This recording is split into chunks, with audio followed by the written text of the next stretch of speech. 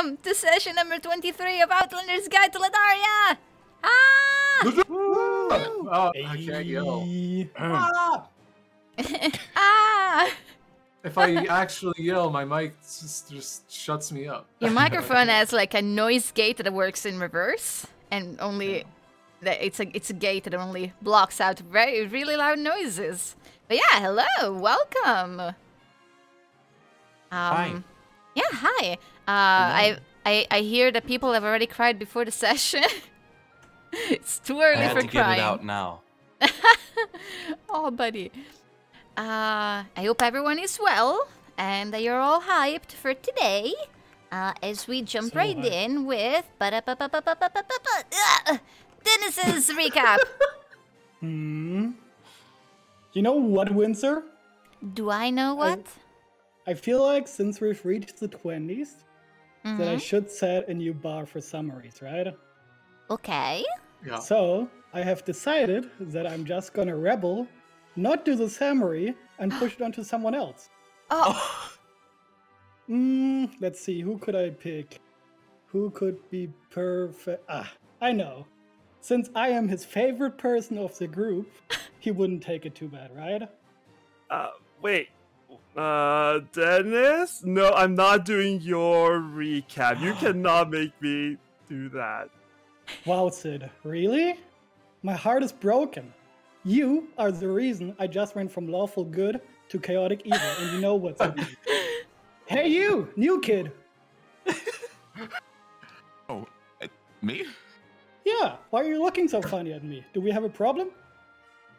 Dennis, I've been here for like 6 months. I don't really think it's fair to call me the new kid. Yeah. Now while I finish my just newly arrived, fresh, delicious pizza, you go continue the summary for me, okay? Chop chop. What is happening? Okay, I guess I've been hazed into doing the summary. But it's okay. Good thing I keep extremely thorough notes at all times for every session for just such an occasion. So, as I said, these are my notes / stream of consciousness. Could be maybe interpreted as a TLDR. Talix and Nind, heavy sexual tension. Need place to sleep. Brooke knows a guy. Innkeepers supposedly isn't racist. Weird. Dump truck Drake Hotel ran by a Canadian cartoon character. Brooke gets special treatment. Seems kinda racist. Woman looking for Furbog, a healer. I thought Brooke was the only one. Am I racist? Gnomes suck. Alex Mora, doctor for hire, tomorrow. Mail system sucks. Font of knowledge spelling is dumb. So Sergeant Acorn reporting for duty. Fairies are dumb and racist. Stupid glasses. Tekka says some crap about dreams and sky stones, whatever that is. Meta shamed for my old work when I was racist. Got fern reproduction info. Sent findings in hopes of money. Found signs of animosity between the gods and between the Jig Council members. Valuable information. Found unknown story about the fox tricking the wyvern to get Vakanoth's knowledge fruit.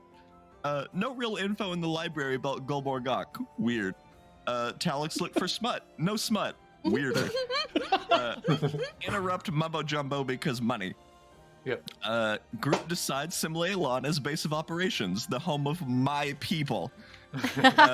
Group decides to find / buy flowers on the way to / from the dreaming tree soon / not soon. New digs, no problems. New night, new me. Soundproof rooms, kinky. Aeronova disaster countdown, 1 month away. Plans to accompany Talix on his journey involving the Ayatara Va. The draconic badonkadonk is popular, apparently. Also, Talix reclaims his seed from Brooke's bosom. Cough. Nice. Phantom Hideout, Alchemies and Alcohols, a Kickstarter wizard college, Pontifex future student. Ran by Altos, a beefcake gnome, boycotting immediately. Gnome is racist against Ledarians, calls them annoying, also an alcoholic, typical gnome. Talix Moira, doctor for hire, today. Bread vendors got poisoned with rotten cough stuff. Spooky, probably racism. Leave city towards Dream Tree. The end. Oh, and not Jamuel solved the tiefling curse. That happened, or didn't. Alright, you know what, Matt? Now I actually kind of feel bad and go back to lawful good. Since next Sunday is your special day, I will take care of the summary then. Oh, you're gonna make it up for me for when I'm not here. Yeah, of course. I think if you apologize to someone, it has to be while they're around to count. But you know what? I'll take what I can get.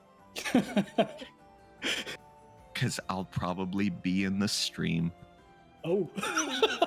Oh god. No, I need an apology. What happened last session? You just told you Let me go over everything. my What do you notes mean? again for you. We began with Talix and gather You you really covered everything and there. ended Talix and Brooke's sexual tension. No, no, Pip, cover your A lot of, ears. like racism and sexual tension. You're That's not old just- enough that's to just know what normal. smut means. Yeah, Soundproof you'll kinky understand room when you're older, Pip. inside the draconic badonkadok. Or the dump truck drink. What was I forget that? the name. Dragon wagon. The dragon I wagon. didn't finish watching the episode. So, what's a draconic badonkadon? Our inn is Dragon called the wagon. Dragon Wagon, and I think I took up a solid 20 minutes of the session making fun of it. So I decided that the symbol, the sign for the inn was just like a dragon, like cheekily looking backwards over its shoulder with just this massive ass, this huge dump truck, this badonkadonk on this drag. Of course, Oh, that's didn't Brooke's like that. choice of inn. Well, Of course. I'm sorry I missed that. Yeah, Who do I give the inspiration to? Matt. Me. that's definitely not. All And right. someone was clearly lazy. Uh, That's definitely what happened there. how do I Yep, spell yep. badonkadonk? You know what? I would love just for your best interpretation. Okay, yeah, I was gonna spell it, but yeah, that's better. Badonkadonk-spiration. How would you spell it in There you go. Italian? Yes. Exactly. Okay, this works. Badonkadonk inspiration. Hey, that's actually right. It is? Hey, I passed the test. I'm from Oklahoma, so badonkadonk is part of my native vocabulary. So I'm glad that you didn't misspell my dialect. Oh, what a beautiful badonkadonk. That's my alarm clock sound. How'd you know? This better not get me banned from Twitch. Ah, Let me. I think Nope, I still think live. we're still several notches below hot tub streams, so we should be fine. Hey, we can only go up from here. It's not an official badonkadonk stream. What is the Sea of Chaos if not a cosmic hot tub? Ah. Okay. So, Alright. yeah. You have begun traveling to the west. The directions you have received to the Tree of Dreams have come from many sources and they've all been vague. All you know is that it is somewhere to the west of Simlianon. 1 day, 2 days away, perhaps merely... One day, if you march like a gnome. And they're very short, so I think we can at least do that. Perhaps merely however long it needs to take. As you are traveling, and you abandon the road, you wait, here it is. Sorry, I'm looking at the wrong notes. Great start. As you arrive in an area filled with farms, and you travel past them until the point where the wilderness begins again, and there is a single sign. I wouldn't want a little. It's pretty new. It hasn't had time to be weathered, and it contains warnings in Plurnan and Elvish and Sylvan. Each of them translating to roughly the same meaning. Danger. Do not proceed. Yeah, that tracks. Well, sorry, gang. It was a fun adventure while it lasted. I don't think there's anything here we can't handle. Right? I guess It's a little depends rude on... to just ignore the signage. We should just make sure that we don't go too far west. We don't want to run into, like, some strange machine. Oh, Well, you mean like they all of seem the to be times fine that to we've us run anyway. into strange machines? Yeah.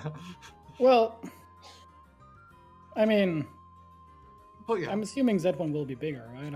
Well, not to toot my own horn, but I discovered their allergy to thunder magic. It seems to be fairly effective. If you find a big one, this is room for experimentation.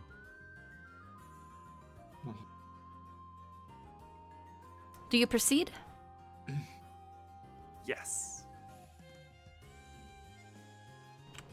You ignore the warning, leaving the sign where it is and pushing beyond that. Where you find gentle hills, grassy, covered in flowers, that welcome you towards the horizon. It's an open area, and the wind is light and pleasant. It feels just slightly cold. You walk for about an hour. You rest your feet, walk for a little bit further, and on one of these short, brief rests that you take, which one of you? Tekka. A bit out of curiosity and a bit because it's been a little while since you guys checked on Jamuel, and almost mindlessly you open the book. He just greets you with a hello, and flipping through the pages, you realize that there's more in it than there used to be before. Not writing addressed towards your group, or not writing that is about your group. None of the adventures that Jamuel has been painstakingly chronicling ever since you found him, but information plainly and plainly presented to the reader. You've seen bits of this knowledge before, stories and information about Ledaria and its people, and it seems to have filled in a little bit more. Your group proceeds to learn the information I have shared over Discord.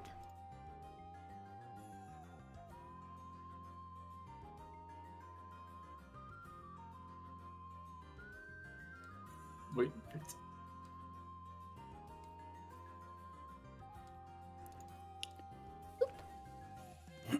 Is this so? We're still on the march right now, or Yeah. It's just okay, was a this little just during break a while break? you're still, yeah.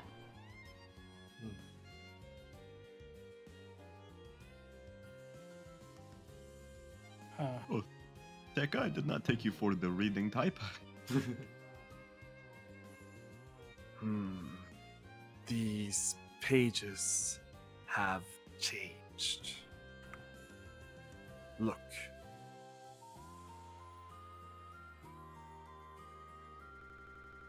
Oh, You pass the book around, each of you taking a few minutes to absorb the new information from its pages.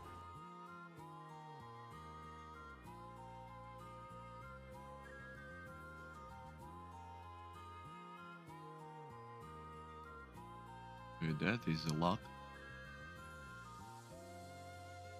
Jamuel, care to explain?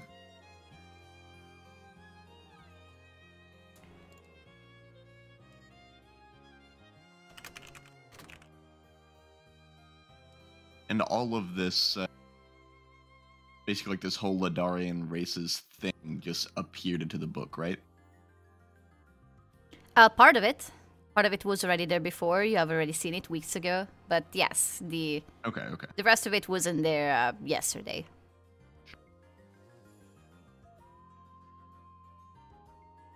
You flip to the last pages of the book, where normally that is where you actually interact with Jamiel, and the ink forms into words. Just a simple question.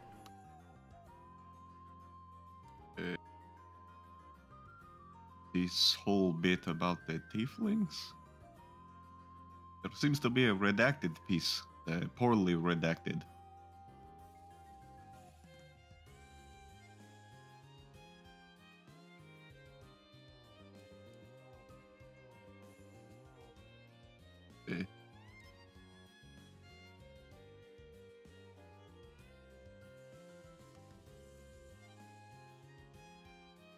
What do you mean how you found it? Did you not write this?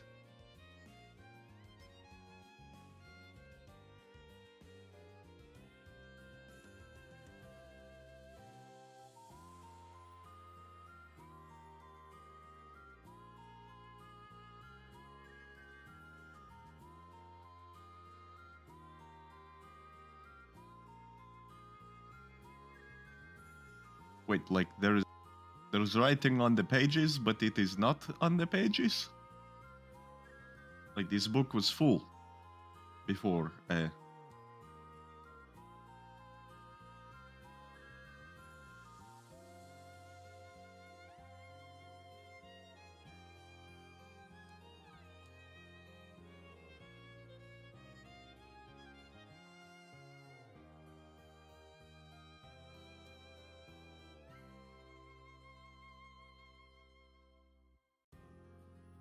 Oh. Well, this complicates things. Well, based on what we see is that with time he probably remembers more, right? So, unless you can tell us more than what is written there, we have to wait.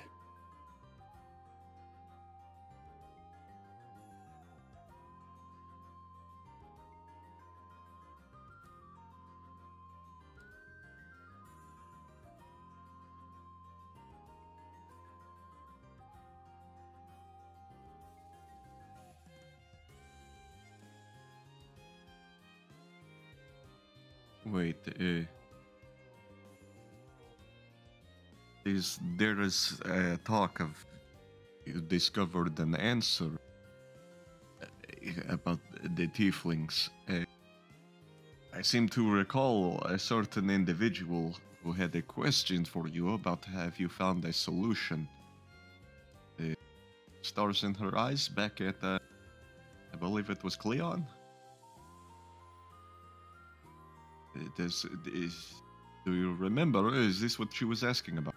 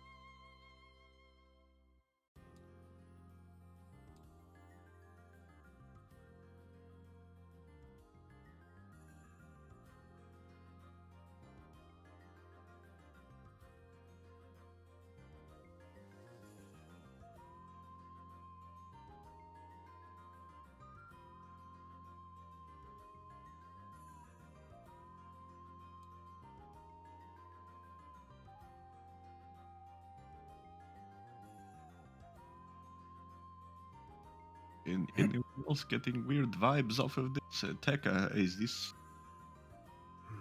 Are you okay? I doubt the words written. Many of the writings I've read as a child were light. Wait, what was written? I don't understand. The words speak of a curse that have been mentioned again and again in my time living.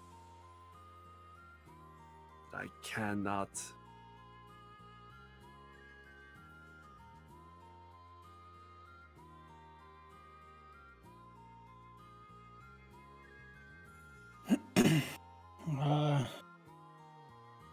Jamil, do you know how to make these things appear?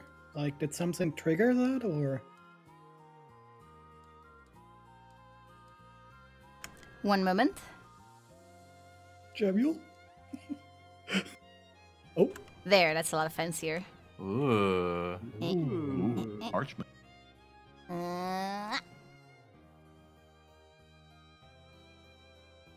Is he a middle page writer? Well, it's crazy that when we see him writing, it like starts in the center and then expands outwards. I can't. It's sorry. That's not how it actually Magic. looks. No, it's cool. I like it. It's very not normal. And Journal Fleetfoot is also very not normal.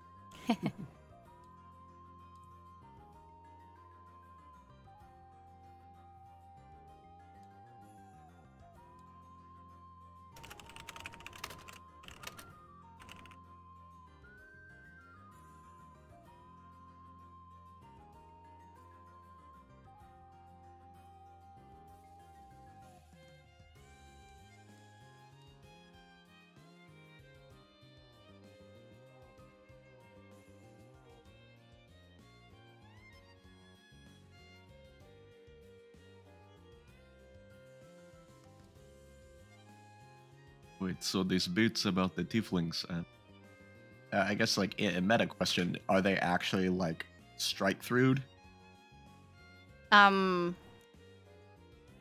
Yeah, it's like smudges. It's readable, but there are there are the like strike-through is just, multiple like, a lines. Yeah, there's multiple lines written over them. It's not like it was an attempt to hide them. It's more Right, or like an attempt to like scratch out a mistake. yeah, like that. Yeah, Oh. like this isn't making it to the finished cut kind of thing. Mm-hmm.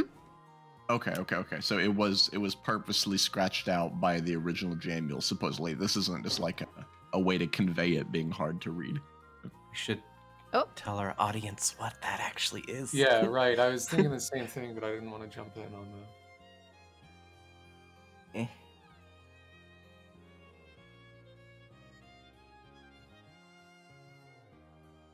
It's This is a little bit in the another middle line. of the like a description of tieflings and what tieflings are and where they come from.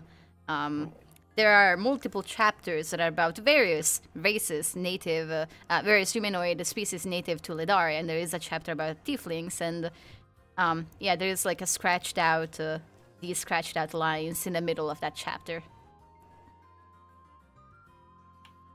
Talix, do you have a pen? I need one. Okay, I'm back. So I was looking for flowers and food. You know, I don't. Was that? Would that be a survival check? don't take this the wrong way, but you Yes. sufficiently hurt my feelings. How would a 19 be? A 19 is excellent. Is Brooke, did Brooke like give you an idea of what he wants in terms of flowers, or are you just picking No. something that's... Yeah, Okay. So I guess I'm just, and it wasn't a very long time either. I sort of was just getting a look around the area and seeing if I saw anything obvious. Yeah. So in terms of food, it is open plains. Okay. There isn't that much to be scavenged unless you're looking for like meat. But you found some bushes, some berries that are edible. Flowers, though, you have plenty of of choice, and the most populous around on these hills are these tall flowers with the petals growing in sort of like a spiral pattern, like upward. They're like it's a very long flower bud thingy, and the petals are yellow. This is called an azeri. Okay. So Talix already knows about these flowers. Yep, they are native to Ledaria, but like you've seen them plenty of times. So they're pretty. Okay. I wouldn't call them common. It's more like common in this area. All right. Yeah, Talix will bring some of those back and show them the book. Your Plurna? hands are full. Pontifex, if you have one, I will take it. Wait. Why do you need a pen? To right wrongs. Sure. Okay. No, we're not gonna write in that book. Why not? That's not yours to write over. That's Jamiel.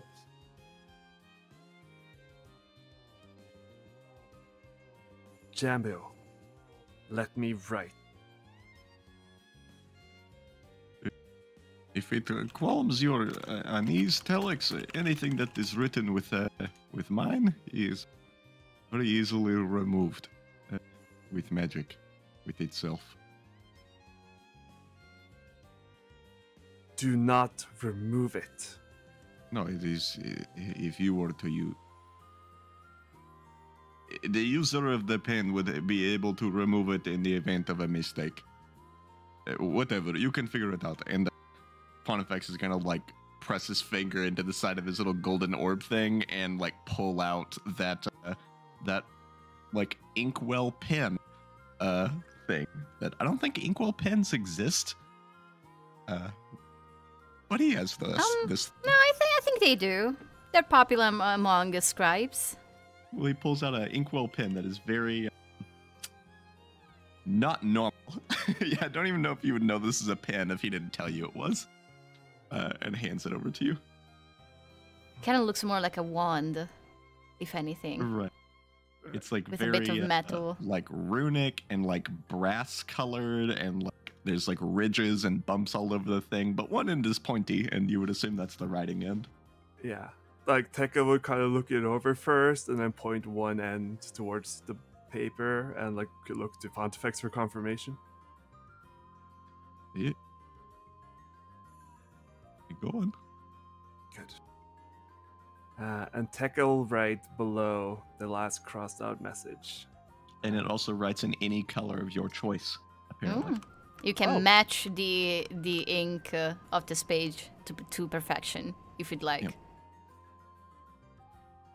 I don't think Tekka cares too much of that, so you can tell. Okay. It's a slightly different shade of black. Yeah. So below he'll write, "Tieflings will be born forevermore, ever again. There is no curse."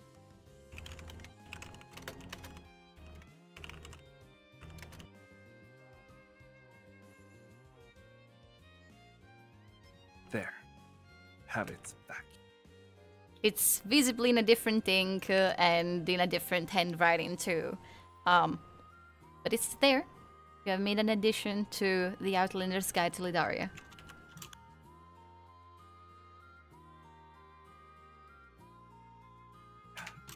You can read it over again if you wish. What exactly was it? Tieflings will be born forevermore. There is no curse. Basically, yeah.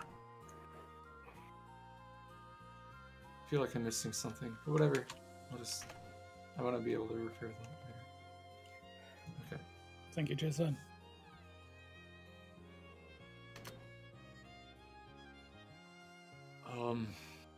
Brooke, what do you think of these? I'm assuming you mean the flowers, right? Yeah. Does that look good?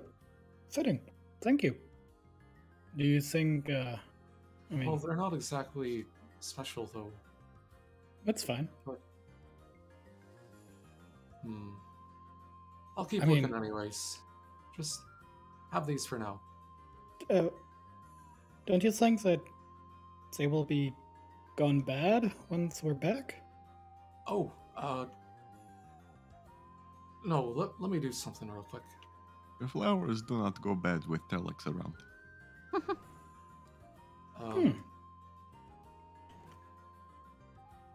Well, so for one thing, he does have an empty jar that he can use. And he'll just pour in a little bit of water from his water skin and put them in that. And also he will take out his piece of amber and just wave it over them for a bit, and you'll just see, like, if there was any sort of wilt on the edges of the leaves or anything, they'll just perk up a little bit. Interesting. That's some nice magic you have there. Alright. And I'm now carrying the flowers. Okay. I can, probably find a good place for him. I'll stay up. Talix's bottomless backpack should be able. Yes. Like, you put them at the top, make sure that there would be, like, no weight on them that would squish them. They, like, the flower part with the petals, so it's most fragile and that's tightly poking out of your backpack. Or I could tie them around my belt. Either way. Yeah.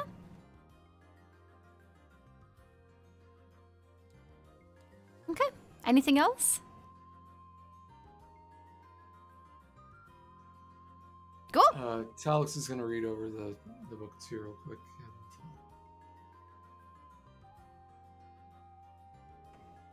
we should probably try to figure out exactly what he's talking about here.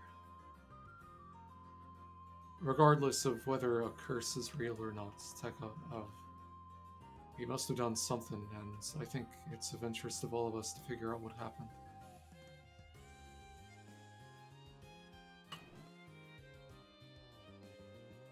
Well, I'm wondering if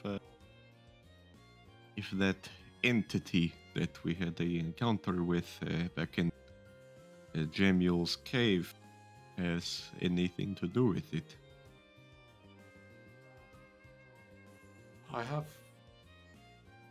after meeting Tekka, wondered if he might be the same sort of, well, if he was a tiefling.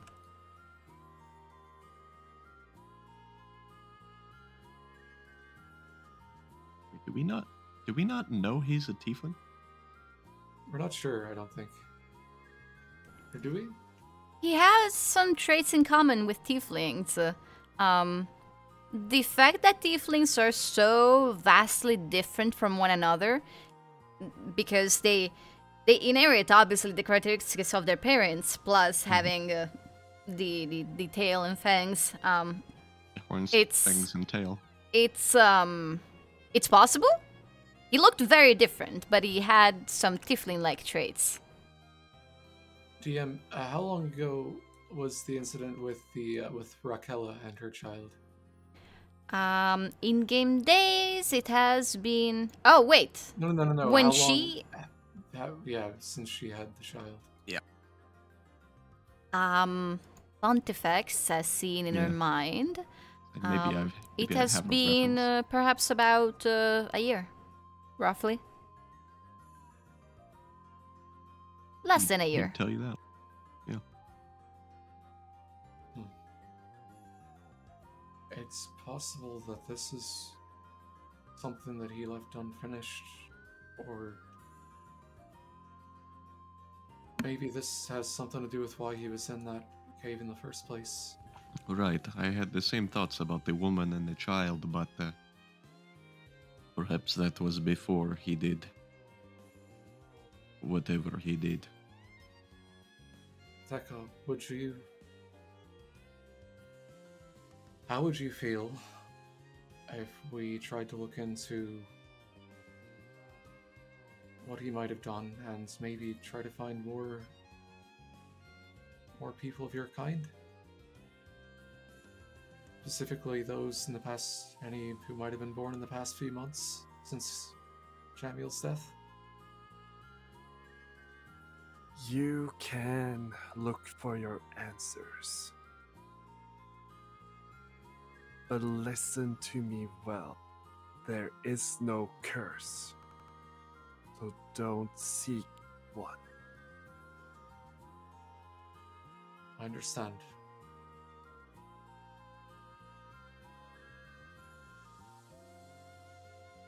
Can we keep moving? Yeah.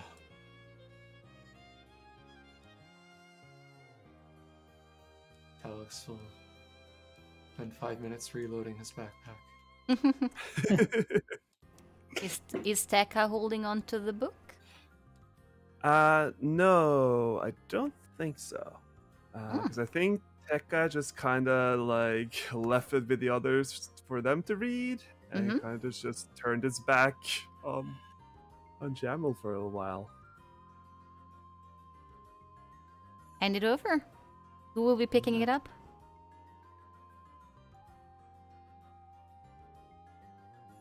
I mean, sound like Talix was gonna read it again, so. Oh, okay. Okay. Talix Yeah, says that. Anyone else wants to? Pontifex want it? Do you want me to have it?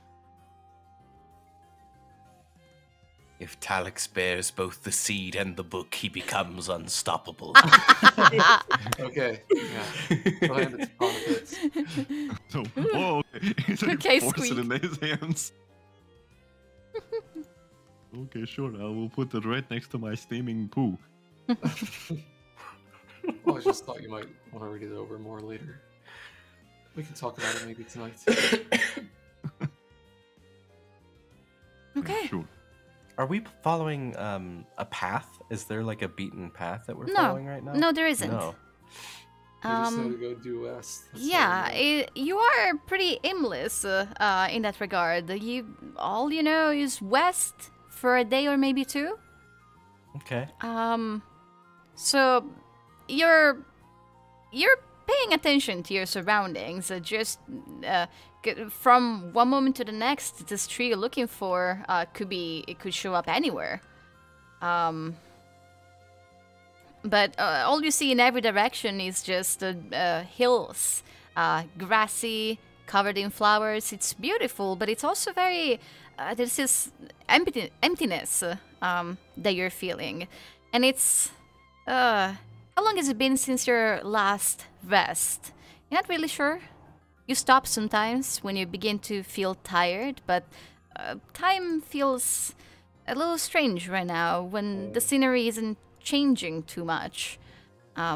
You're tired, and taking a break doesn't really help. But all you know to do is to continue and to just look for this tree. It almost feels like you've been walking for days, or perhaps you only abandoned Simulielon an hour or two ago. The tiredness is just taking over, turning into exhaustion. Your eyes close at some point. Are you still walking? Are you sleeping? By the time you open them, it appears as if you zoned off for a really long time. The sun is now low on the horizon, and the sky is painted in shades of red and purple. But that's not the only difference. Soon you realize that much more has changed around you. There is a river to your left that should not be there, according to Pontifex's map. As you look at it, you realize that the entirety of the riverbed is slowly shifting to the right, making it look like an enormous snake slithering across the grassy field. Then you spot trees to the south that you don't remember being there before, and they too are moving, dragging themselves on their large roots to some unknown destination. Scattered puddles of water boil and steam away.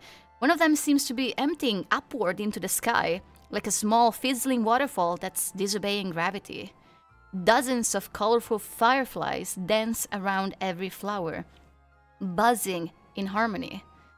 Far in the distance, the grass is covered in a light layer of snow.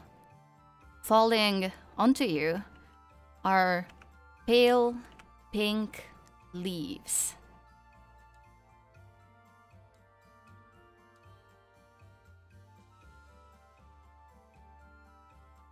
Oh. Oh my goodness. Oh. Animated. The leaves are wiggling. I have Even the grass is wiggling. Roll for wind. initiative. Place your minis beneath the tree. Do we still see each other? Yes. In fact, Okay. let me tell you what you see. Pip, let's start from you. You notice that there is something in your arms.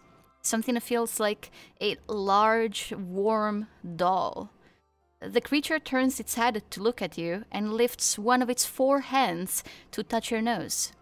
You're holding a small Ugran, one who looks curious but not scared of you, despite their shy nature. Hi. Where did you come from? Wait, where are we? Pontifex, you feel a weight on your head. You reach up to touch something soft that, after a moment, meows annoyedly at your hand. A white paw touches your fingers, claws playfully extended. Oh, he's gonna. I think he's gonna like lay his staff, or even just drop his staff in his little orb on the ground and try to reach up and like grab it with both hands.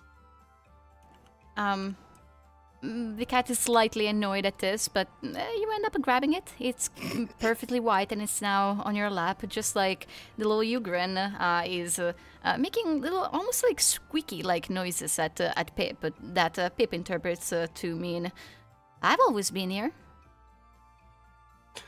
Alex, to your dismay, something huge is standing right next to you, and your first instinct is to leap to your feet and away from it. Then you look. A chestnut horse watches your reaction in silence, and then pushes its face into your chest. Oh. Tekka. Is it? Oh, yeah? Well, okay. Talix will eagerly ruffle her mane. Tekka, Oli enters your field of vision from above. The pangolin floats before your face, held in the air by 2 pairs of translucent wings, like those of a dragonfly. Based on the way he begins to circle your head, he seems to be having fun. Tekka drops his quarterstaff. Careful. He slows down a little bit and lands in your arms.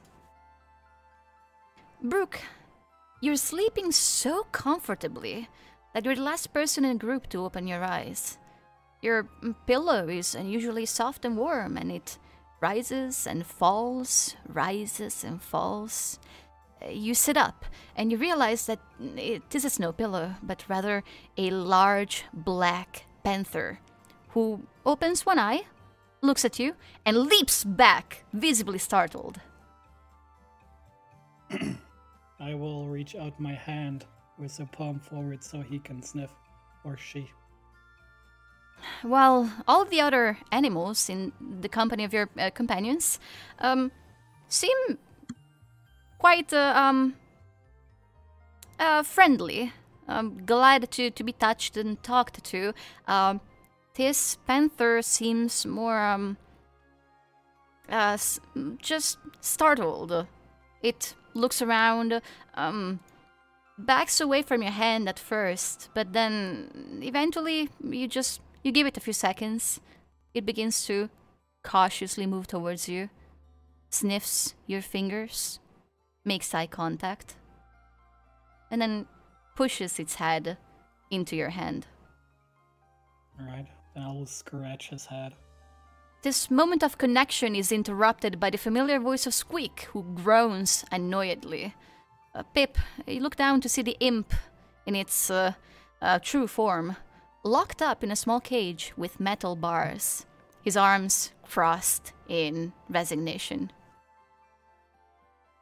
Oh, come on.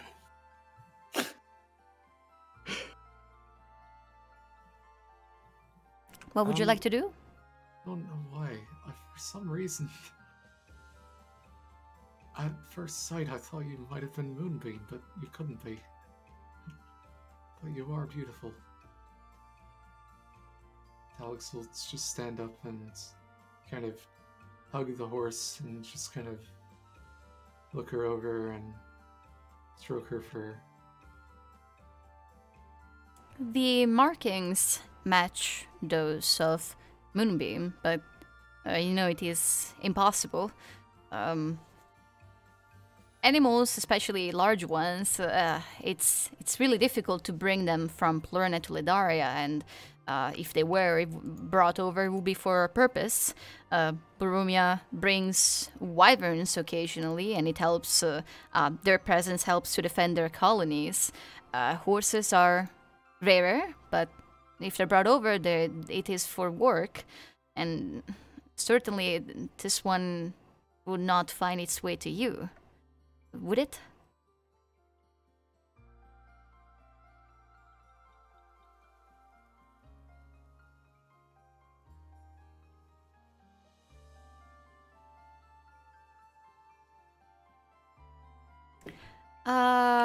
Pontifex, there is something wrong, just this weird sensation, and you feel slightly lighter.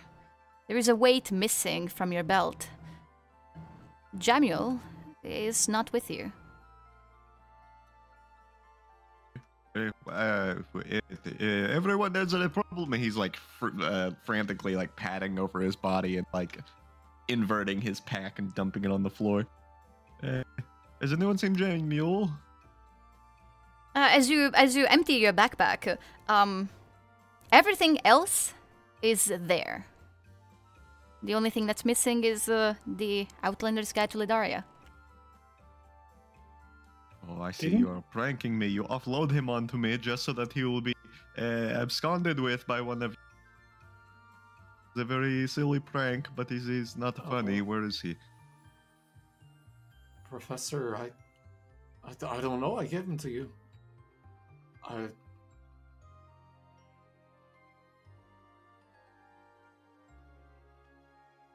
In 300 some odd years of life, I have never once misplaced a book. Well, I guess it's always a first for everything, right? No, that would be magic in play. Do the rest of us see what happened to Squeak as well? Yeah. He's in a small cage. It's small enough and that it feels like you could easily lift it and carry it around, but there is no door on that cage, no obvious lock, no clear way how Squeak could have gotten in. This horse looks exactly like Moonbeam, but that's been at least 20 years ago. Well, a little less. It's been at least 15 years ago.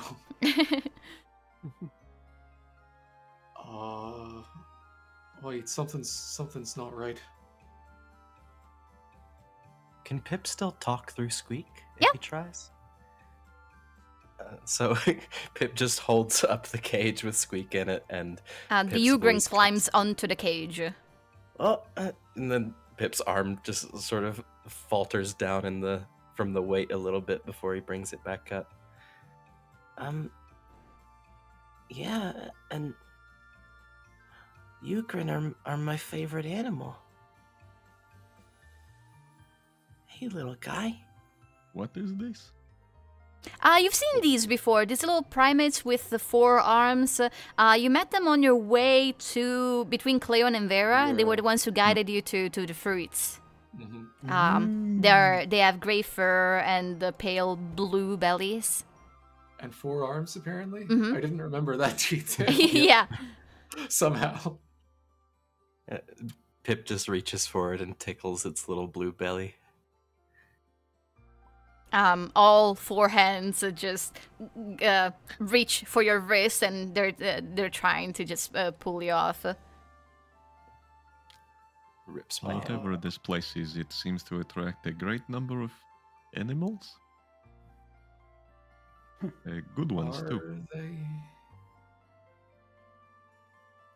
I mean, if I'm honest, the panther looked as surprised as I am. Oh my god, a panther! Oh, hi! All the Wait, horse I'm isn't back. running, so I assume it is friendly. The panther backs away, startled by the commotion. None of the other animals, everyone else is calm. The horse is very close to this panther, but doesn't seem. In fact, the panther seems more scared of what's going on than the horse is. And Pip, you you meow at it, and it tilts its head. There is no reply.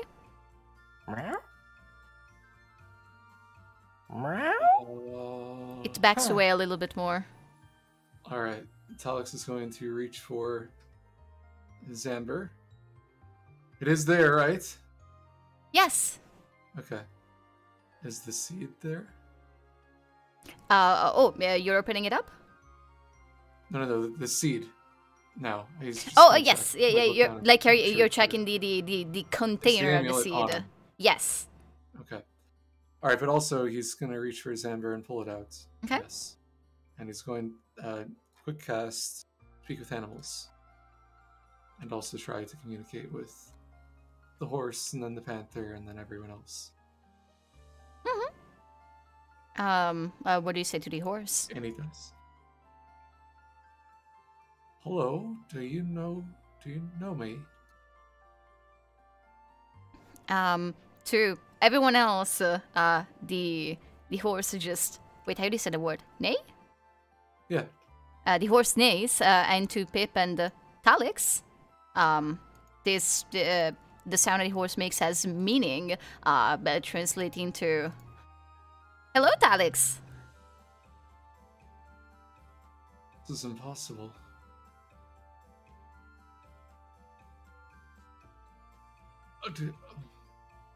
Are you saying that out loud with this is impossible, or still in horse talk? Xeris here.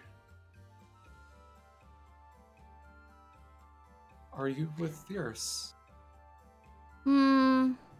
No. I haven't seen him in a long time.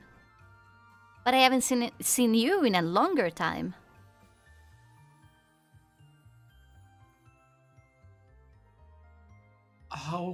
Why are you all... Why are you here? How are you here? I'm visiting.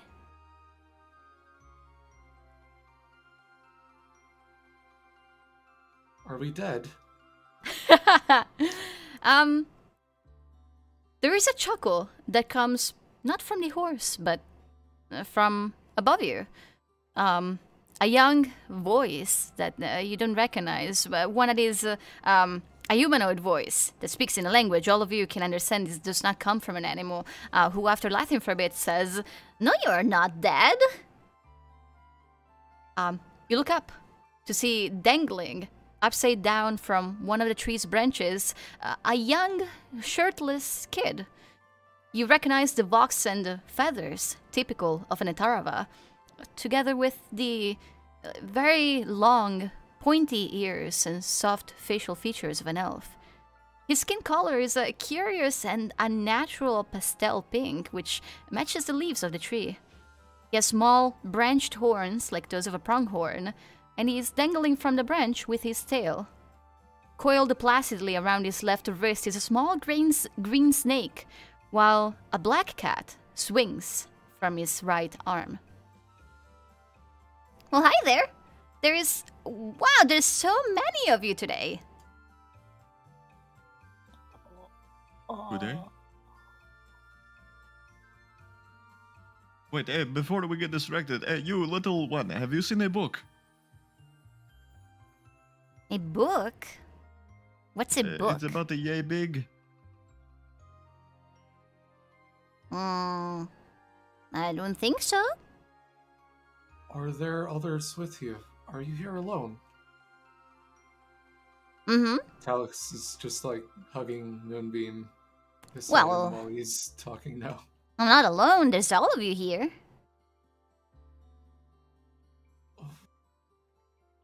Do you live here? Well, yeah. I think so. Live? Sure. I live here. We are alive. Well, yeah. That people don't come into dreams. Usually.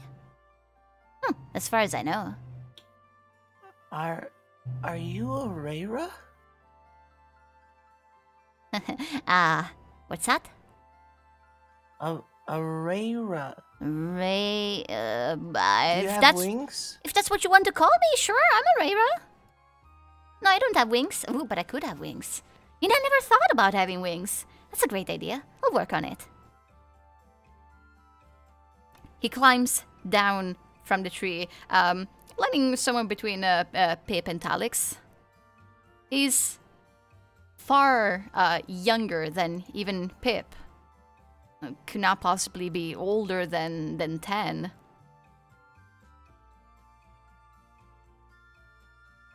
He looks up at the rest of you, caresses the horse, and says, "So, are you ready to see your dreams?" Is this how dreams work? I don't think I've had a proper one yet. Not usually. I mean, sure, this is how dreams work. That's how I make them work. Well, are you unsatisfied? Do you not like your horse? I can give you a different one. Do you want it to be bigger? No. No, she's... This is a dream. Well, it's Talix is going to a dream? Look to Moonbeam. Hey, dream kid. Oh, it's me. I'm Viz. Viz? Mm-hmm. Hey, Viz. Why am I in a cage? Oh, look at you. You're so cute. You have wings. I should have wings like that. Would be nice to have wings like that. Yeah, it would be nice to use these wings. Well, I didn't put you in the cage. So, like, don't be mad at me. Who did? Well, I don't know, it's just the rules. You know, your kind can't be in dreams. That is racist. Well, I didn't make the rules. That's just how it works. Normally... Talix is about to say something and then doesn't.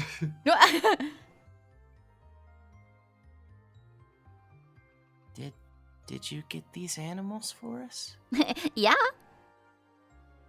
I took a look at you and I was like, yeah, you like these. And I went and got you one. What are they called? I don't know what they're called. Oh, And you'll start scratching the Ugrin over the head. Oh, it's cute. Wait, did I give it an extra pair of arms? Whoops, No, that's I can take them normal. off. Oh, that's... No! No more. I can give it an extra pair if you like. Are those real? Pip looks down at the animals that are on Viz's arms. Oh, yeah. Well, all of them are. I think.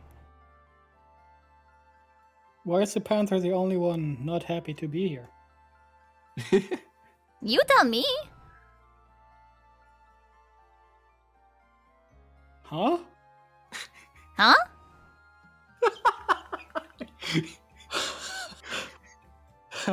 Anyway, is everyone ready? I can show you very good dreams. I mean, my dreams are always good. It doesn't mean that they're happy, though.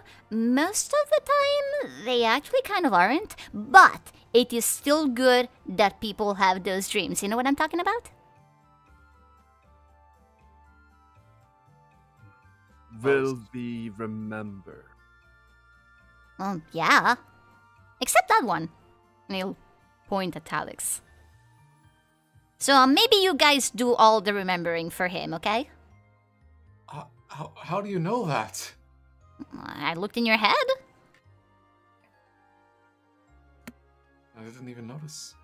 Wait, It's just, will you we know, see each other's dreams?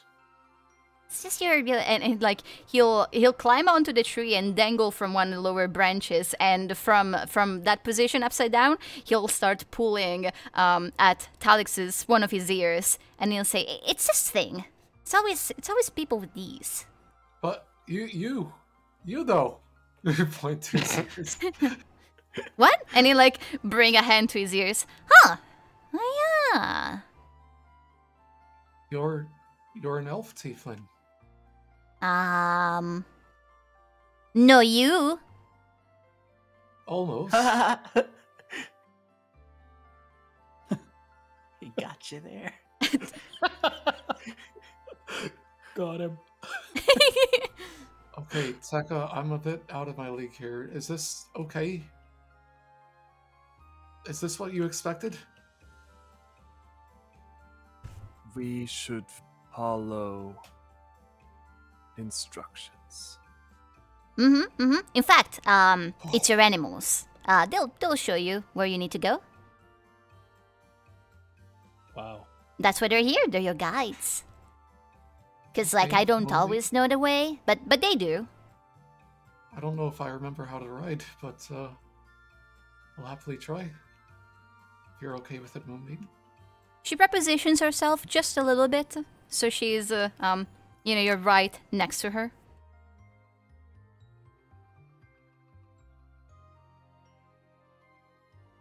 Talis just kind of looked to the others. Ooh, do you want to start? We can start with you. We can start with someone else. We'll have to take turns though, because I can't multitask. Which is a word. Okay, little impersonation, personification of the DM.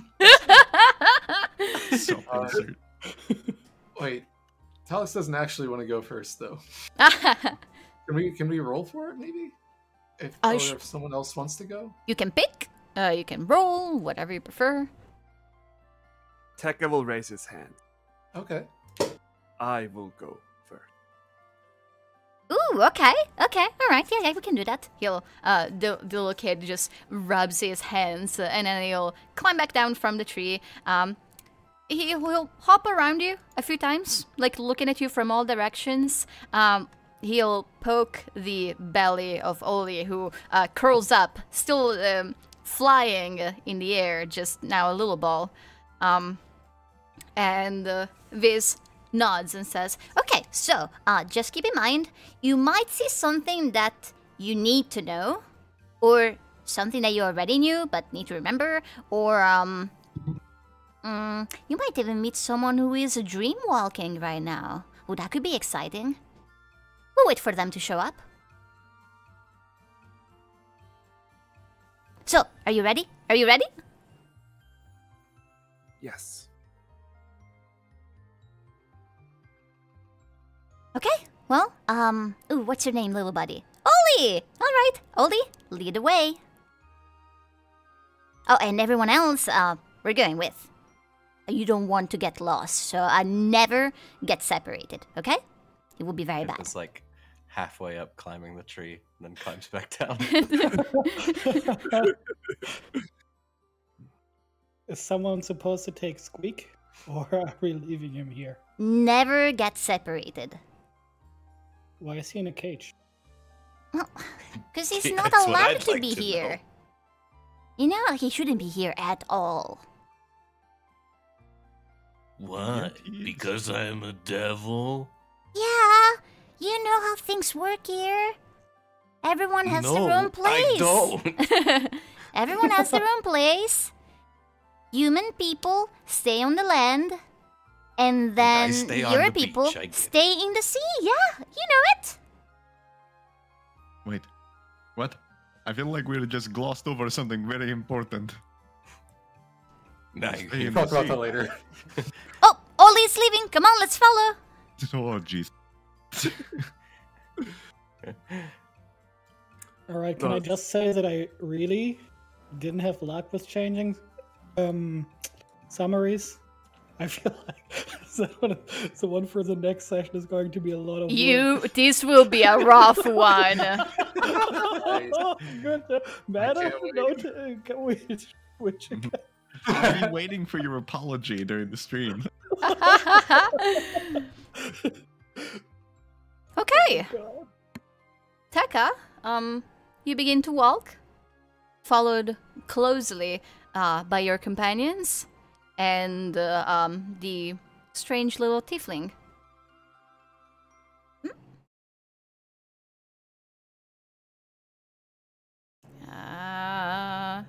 There we go. Oli flutters ahead of you, leading the way. Mountains and seasons pass you by until your feet sink slightly in an endless sea of sand. Between the dunes, you spot a bustling city inhabited by somewhat short people with skin and vox ranging from red to blue.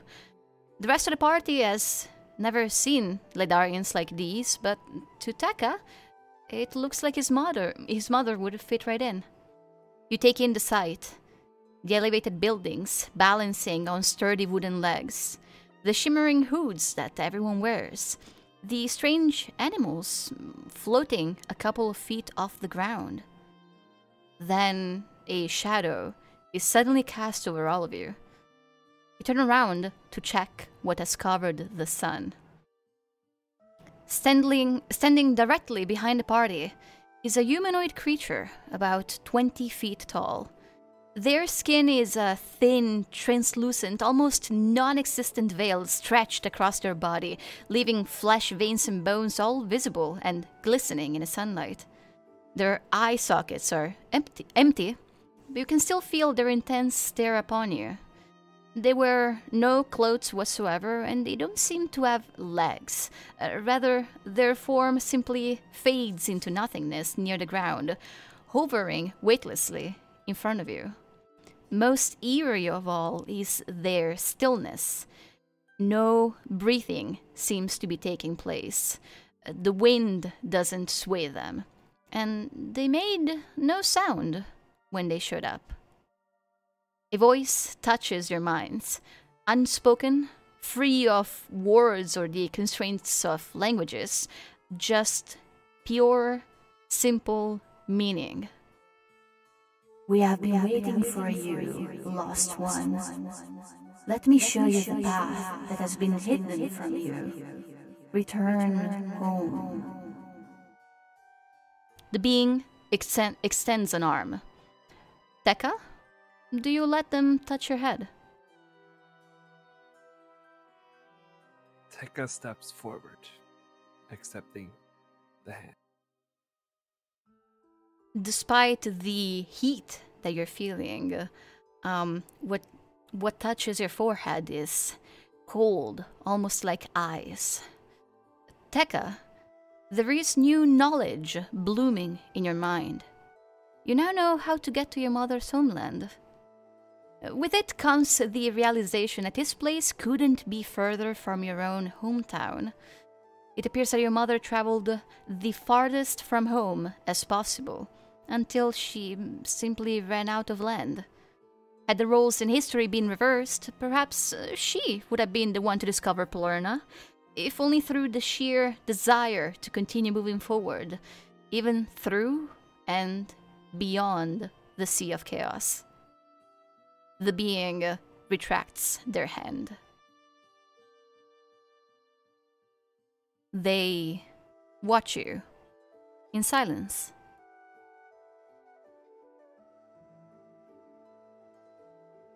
Tekka stands weakly, sort of stumbling, looking into the empty eye socket.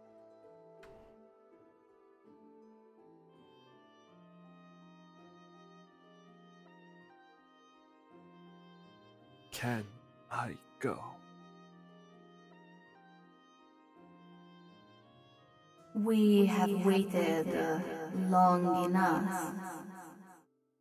But we will still give you some more time. Go. Come.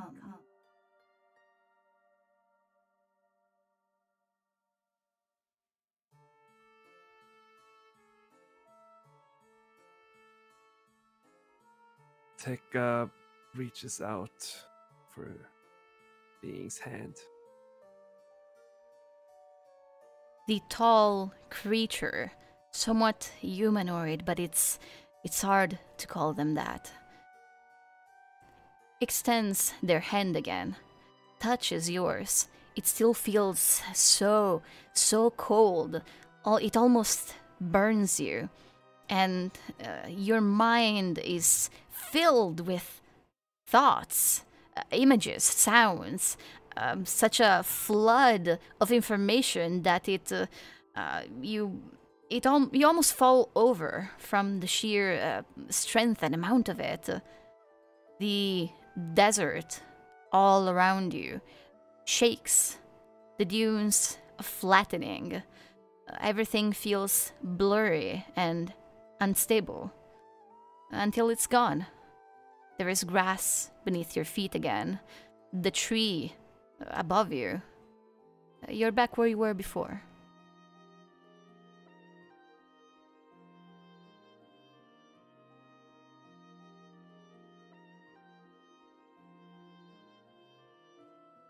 Home. I need to go home. Oli lands on Tekka's head. A small noise escaping its mouth. It seems concerned. It seems concerned for you. Pip and Talix still. You do interpret that little noise as him asking Tekka if he's okay.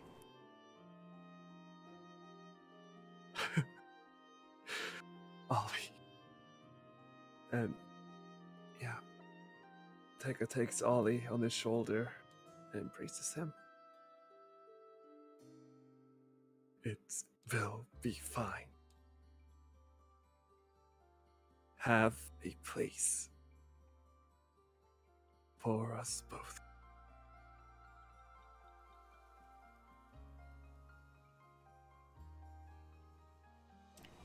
Oli stays in your arms for as long as you want to hold him.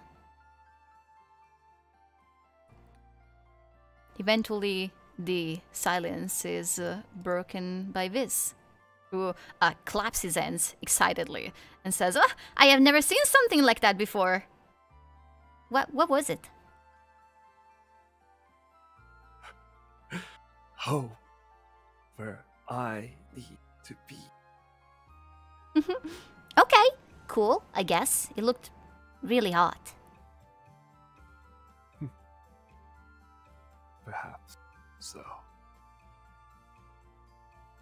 You know, that doesn't happen very often. That that you have a dream and someone else is dreaming and you meet. They were dreaming? Mm-hmm. I mean, I think so. That's how it works. If it is a dream, and but you can interact with it, and it interacts with you, then someone else is probably dreaming. Maybe. Their touch, connection, taught me so much. Oh, well, good. I mean, that's why I make people dream. People need to know things sometimes. And when things are really confusing and complicated, people can make very bad decisions. And I'd like to stop that from happening.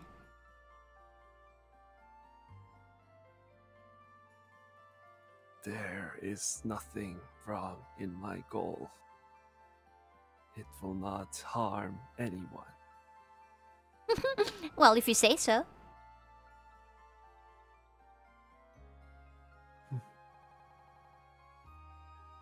Well, before Is we it- before we see the next dream, I think we should take a break, and just so you can think about it. And he'll just sit with his back against the tree. One question.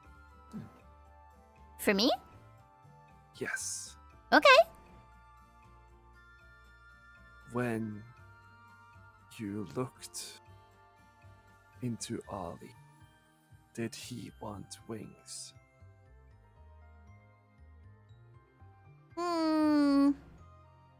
Tekka, you can roll an insight check. Okay.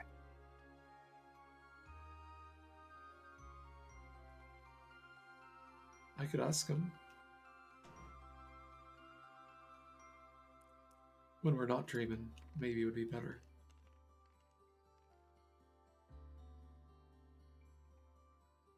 The tiefling's face is scrunched up. It's like he's trying to put into words a concept that he is not old enough to express. It doesn't feel like he's avoiding the question. He's trying very hard to put this answer together.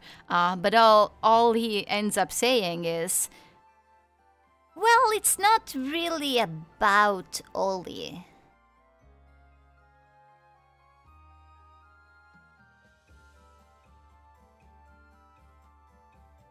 But me. Maybe it might be about him. he points at Pontifex.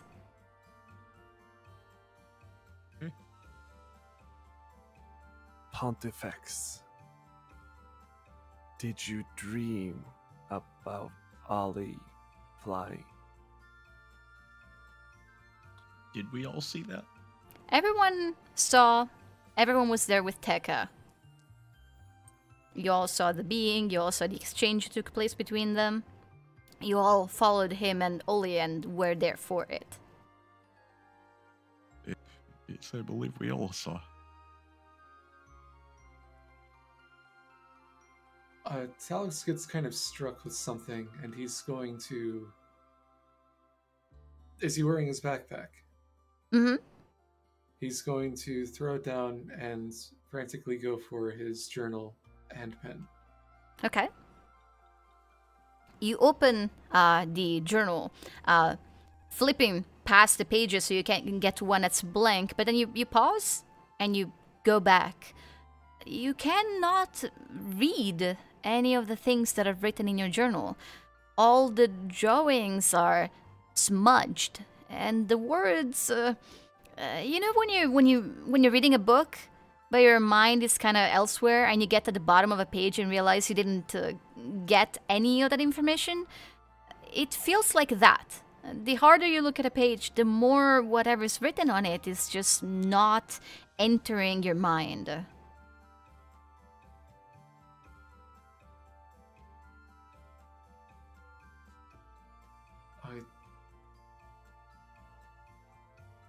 I'm confused.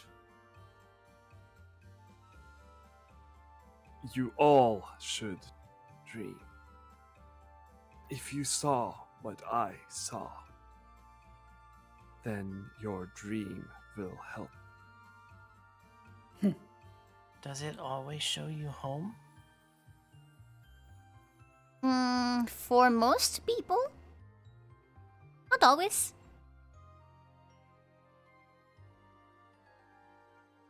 Why? You want to see your home? I don't know what it would show me exactly. Do you want to be next? I'm done being here. I'm bored. Let's go with your dream. Okay. Yeah? Yeah? Okay. And he like leaps to his feet. The rest of you are ready? Yes? Come on. get up. Okay. As ready as it gets.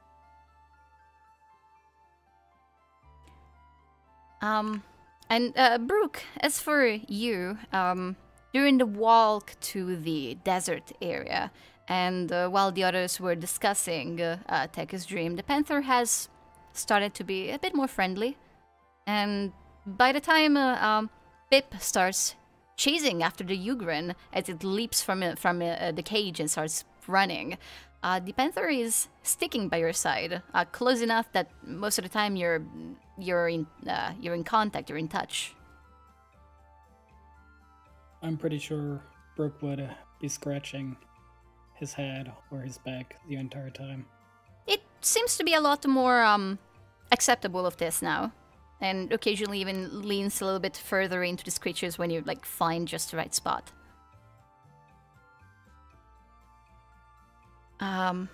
Pip, the Ugrin is leaning forward and moving across the grassland with the help of its arms. The landscape rushes past you and the others as they're after you, until you're running through a thick forest.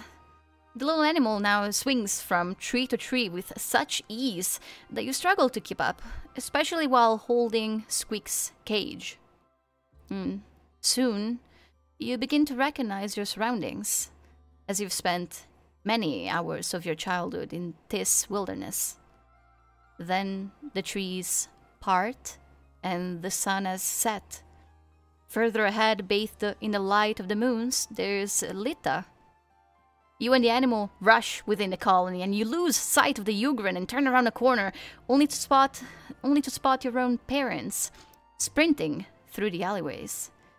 Your father is holding a younger version of yourself, small, asleep. As the rest of you catch up to Pip, you see a human Borovian couple, each wearing dark cloaks and hoods, rushing towards the colony's port. The moons are so bright that you can easily see colors, but it is very cold. As they reach the water's edge, Pip's mother holds up a pebble in her hands, and you notice that most of the concentric circles painted on the rock are currently blue. "Quickly," Pip's father says, "before the tide falls." As the two of them rush past the port following the shoreline, the older Pip and the rest of the party follow. Whenever the woman stops and holds up the rock in the moonlight, the painted circles have changed a little. Every time she shakes her head and continues running, until finally every circle on the pebble has turned blue. That's when Pip's parents, still holding their child, turn toward the sea and walk into the water. They drag themselves forward until they are submerged roughly to their hips. Pip's back is just barely touching the water at this point, and the child does not wake up. His father looks out towards the north, to the horizon, and shouts, "We're here! We did everything you asked!" You listen to the gentle rolling of the waves until a mighty roar of the sea startles you. An enormous tendril covered in dark blue scales emerges from the water and crashes down onto the humans. With a startled scream, the woman is dragged beneath the surface, followed seconds later by the man who loses his grip on Pip. Mom! Dad! As the waves settle, the young boy is left floating face down in the sea, until something breaks the surface of the water once more. A humanoid reaches for Pip's unconscious body and lifts him in his arms. He has horns that spread from the sides of his forehead and curve down, large and smooth, long enough to nearly reach his shoulders. His skin is a pale, grayish color, his teeth sharp, and only one vertical eye glistens on his face. As he swims out of the sea, you see that where his human torso ends, it is connected to a snake-like body that splits into two. while there is grey metal glistening on his body, he doesn't seem to be wearing armor. Rather, it's as if the metal that is part of his body, growing directly out of his skin like a series of vines wrapped around him in a thin spiral. The creature slithers past all of you, not seeing you. It moves through the colony until he reaches Pip's old house. He needs to lean forward to fit in a doorway. You all follow in, and then the creature places the child in his bed. And with a simple flick of his wrist, Pip's clothes and mattress are now dry. He tucks the child in and chuckles to himself, his voice sounding surprisingly human. As he turns and leaves the house, still seemingly unaware of your presence, he holds up an object in one hand, the pebble with the painted circles. He throws it aside before he returns to the sea. Everyone's attention remains focused on the rock as it rolls down an alleyway for a short while, then settles, paint side up, and you watch as a wrinkled, shaking hand reaches for it. A kind, familiar pair of clouded eyes looks straight at you, Pip. It no longer feels like it's nighttime. You feel the warmth of the sun, and the grass is back beneath your feet. The tree is here, the colony is gone. But Pip, your granny is still there. Arms open wide like she's waiting for a hug. She isn't part of the vision of the past. She is here. Granny?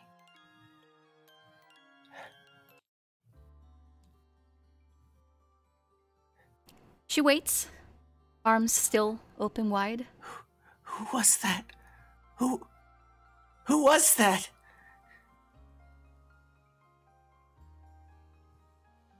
She slowly lowers her arms and begins to approach you. Mom and Dad, are they in the ocean? Where are they? Who was that? Granny. Granny. And as she comes all the way towards you, she takes you in her arms. It's a very Embraces her. It's a very weak embrace from her. You can feel her bones just creaking slightly as you hold her. She caresses your hair.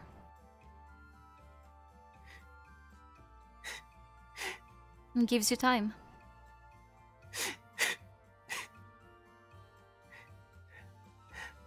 I missed you. I'm sorry.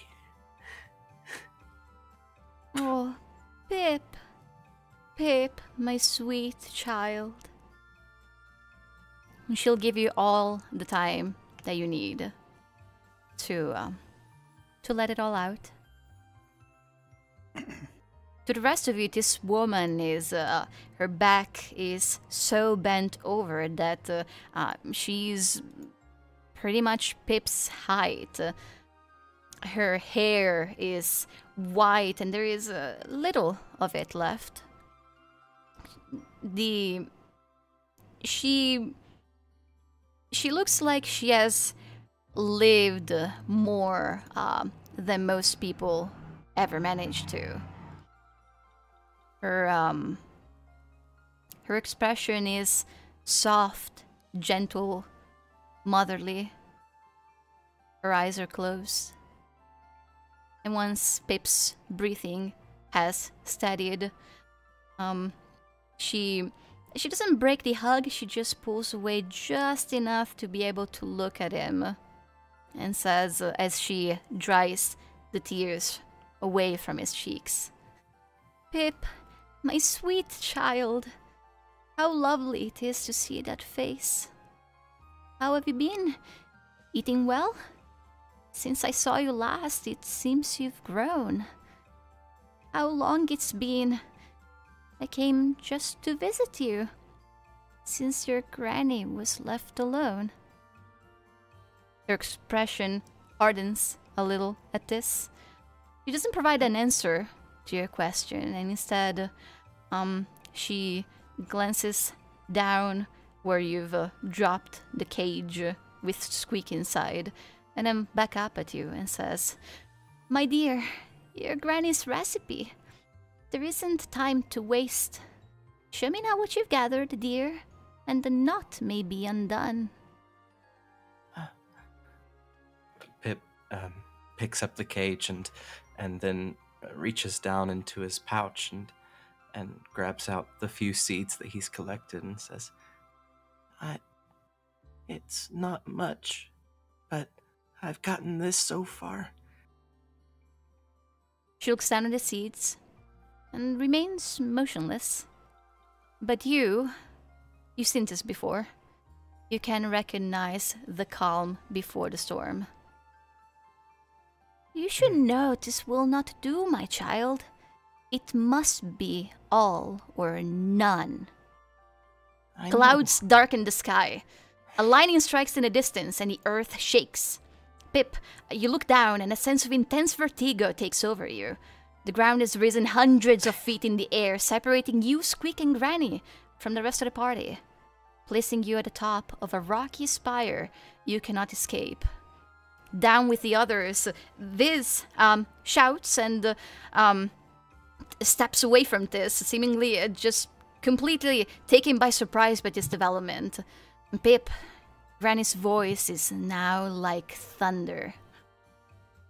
"You've traveled far, made new friends, but all good children know their chores come before fun, and yours have just begun. And however far you go, you will be bound till you make amends." Pip, I know. Your scarf slithers away from your neck, crawling down your torso, down one of your legs, and disappearing down the mountainside. Brooke, you catch Pip's scarf. Pip, the end of your noose is now in Granny's spindly fingers. She looks at you straight in your eyes. "Lest you forget your promise, a derelict child must be punished, dear. Thus, to keep you honest, you shall lose something you hold near." With your attention focused entirely on the noose, it takes you a few seconds to notice the painted rock still firmly in Granny's other hand.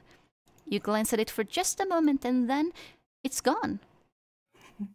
Her eyes are wet, her expression pained, and you feel like you forced her to do something she didn't really want to do to you. Now that you can appreciate the sense of urgency, may you begin to move more purposefully. Pip, you needn't struggle so with this burden. To make an enemy bleed to take from one in need, these things can be done, even by an urchin. Granny reaches for your hair, caressing the top of your head with her long fingers. Pip nods.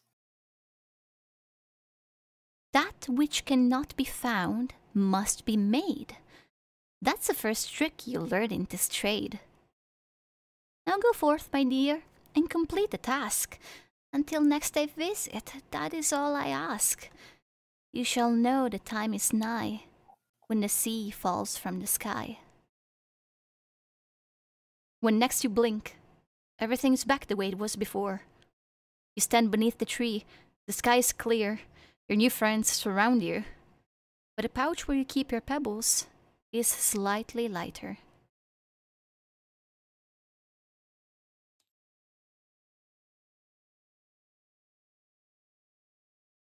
Did we hear all of that? Yeah, a quick rewind to whenever Pip was rocketed into the sky, Talix would have started freaking out. Oh, that's fair. He would have looked to Fizz.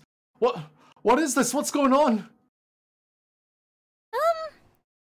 Well, that is a very powerful Dreamwalker, and I have no control over this. Okay. And we all saw all of that, yeah? You saw you didn't hear the final part of the conversation when Pip and his grandmother were atop this thin mountain that had just appeared out of nowhere.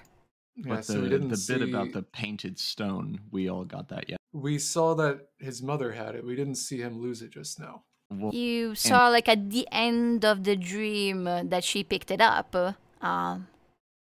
This might be like a complication, or maybe not. Pontifex is the one who currently has the painted rock. That's 'Cause fine. Pip got super frustrated with it before and get called it a stupid not rock, and then gave it to the professor. That's okay. Oh, he If threw he it at has you, it, then actually, it's... That's fine. Yeah, If you so have it, then whenever you all that was feel happening, that the professor something was has checking for changed. it. Mm. So do I still have the stone? No? Oh, go ahead first. No, that's it. All right. Since Brooke has heard of the nod or ties a rope around his neck before, I think as soon as he realizes that that is his grandma or granny,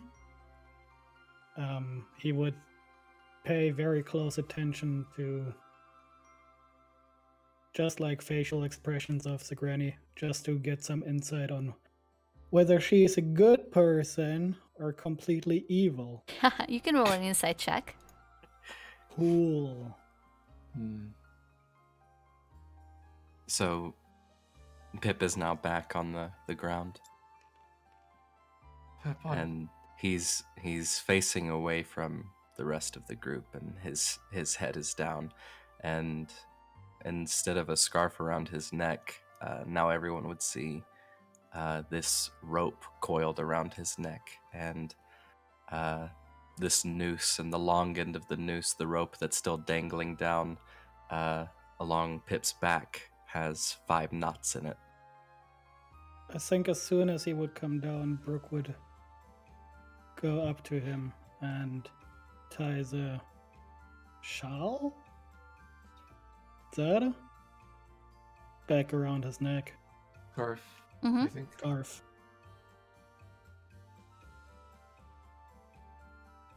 Pep, And then say, Pip, we need to talk about this once we're out of here. are you okay? Ooh, or we could talk about this now. You know, you have all the time you need here, right? Did I mention that? You have time.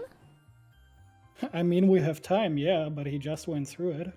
Give him some time. Well, he has time. I've given him all the time. Nobody is ever satisfied with what I do. Did she Perhaps hurt you? now is not the time.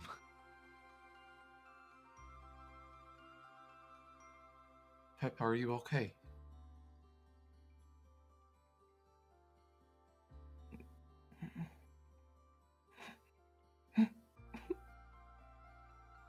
The Ugrin still around? Is what? Is the Ugrin still around? You don't see him at first, but eventually you notice movement above you. He's swinging from one of the branches, watching this. Brooke, that's your insight check, yeah, the 14? Mm-hmm. Everything about this woman felt kind, warm, genuine. All the way up until when Pip showed her some seeds? Something in his hand, it looked like seeds. And then you just saw this moment of anger. And the entire world around you was undone. It's hard to tell, it felt... her kindness felt real. But you struggle to understand whether it was real and then it was undone by anger, or if perhaps it was never there to begin with. Okay.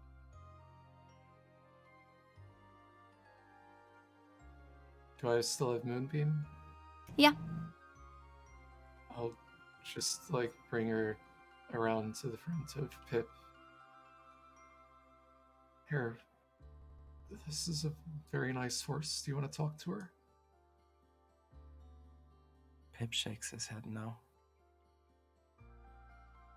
He just walks over to the tree, however close it may be, and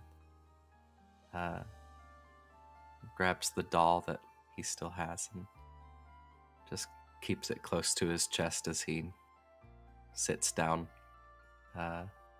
sort of curled up.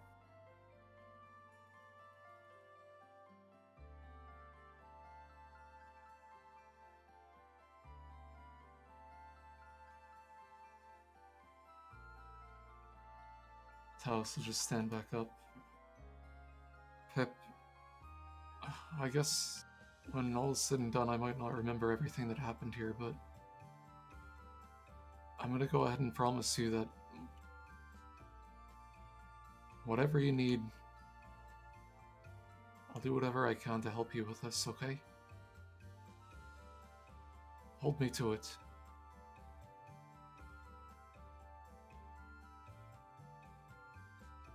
So sorry.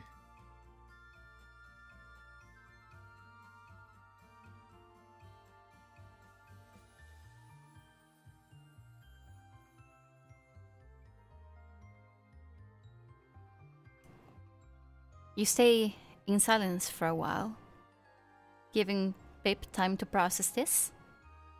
And the rest of us are going to go on a break. What a nice way to leave us hanging. Oh, sorry. Crazy. Wow, Jason! Actually, not intentional at all.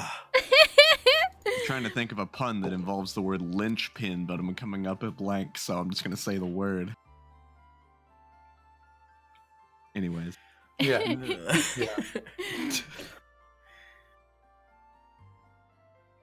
Okay. Well, I think Pip got the worst of the two dreams. That's my opinion. Beat that, guys. Yeah, that's Woo! Juicy. That's a hard act to follow. Okay. Oh. Oof. Thanks, Winther. Thank you. That was insightful. Yeah, I like that. I like that the rock is tied to his family, or I at learned least a he lot. imagines that it's tied to his family, and yeah, And we're we no learning longer about the have it. sea. Yeah. Yeah, we're Yeah. learning something about what the point of the colors on the rock means. Yeah, right. Yeah. And metal water demon? Just if they turn blue, run. Yeah. It's like Sting. Mhm. Yes. Have they ever turned blue while Pip was carrying it and noticed? There have been circles that occasionally were blue. They've never been Just not all all blue. blue. In fact, they've Okay. never been all of them a uniform color. It's always been like sometimes there will be a few repeats, maybe 2 reds, and then all the other colors, maybe 3 blues and then all the other colors, but like never more than half of the same color. Okay. How many rings were there? You guys have counted them before. Yeah, for sure. Oh God, where is this information? You Yeah. can get that while we're on break. Yes. Yeah. All right. How long of a break are we wanting? 10 minutes. I'll see you in 12 minutes. 10 minutes past 3. Cool. Bye, I everyone. will see you guys then. Ah. I guess there was the tiny bit of sweetness whenever his granny hugged him right before she Murdered a child. Yeah. Yeah. Murdered a child's hopes and wishes. Now that you know that this Oh. rock is actually connected to your Yes! family, let me take it from you. That was so painful. Oh, I've been looking forward to this. Oh. Yeah, I didn't know what she was actually going to do. I just knew that she was supposed to punish you somehow by taking something. I had a feeling it'd be the rock, but I didn't know It would be in. I didn't know it was actually going to be revealed to be so much more important before she did it. Okay, so looking at the rock from the dream and this rock that Pip had, were they like the same rock, or were they a different rock but with similar? Right, like, is Patterns this and like uses. an object that there's more than one of, or was this the exact same stone that Pontifex happened to find in a flea market? I will give... We're officially back on stream. I will give everyone 1 perception check. It is not something you can apply guidance or anything else on. It wasn't something you were like prepared to do. Yeah. It's just what you happened to see. Just I don't actually know if everyone is back, but I think we are. Oop. Ooh. Not bad. Not bad. It makes sense if Pontifex is the one to notice. Is he? Any 14 rollers?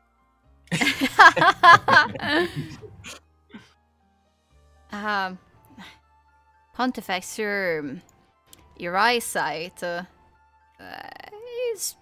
has begun to fail you a little bit. That's to be expected after all these years, but when it really matters, you can still rely on your eyes. And you are certain that the pebble, the painted rock that you saw in the hands of Pip's mother, and later in the hand of that part snake creature, it's the exact same one as the one you were holding up until just a little while ago. I think he's gonna, if no one else realizes that, he's gonna compartmentalize that. What does that mean? Compartment. He's going to keep that to himself and put that in its own little jar to be opened at a later date when this is able to unpack this. I don't think he wants to bring up the fact that this stupid rock, quote unquote, that Pip was mad at and then like subsequently got rid of and threw at the professor and said, "Fuck that." That it's critical piece of his history. I will clarify something. He never like gave it to you. He threw it at you, but then he kept it. Like he still was looking at it every day throughout their boat journey. Yeah, I figured he would have taken it back. Oh, I thought you like something along the lines of this stupid rock and like threw it at the professor and like was done with it. He did throw it at you at a moment of frustration, but he kept with it. Okay, I've had it in my inventory.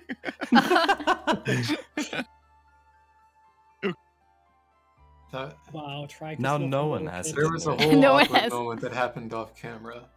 Where Pip had to request back the rock that he used. He probably tried to steal it. Oh. Over my clammy amphibious hands. You'll have to turn this frog on his back to get this stuff. And then, you did. Yeah. With telekinesis.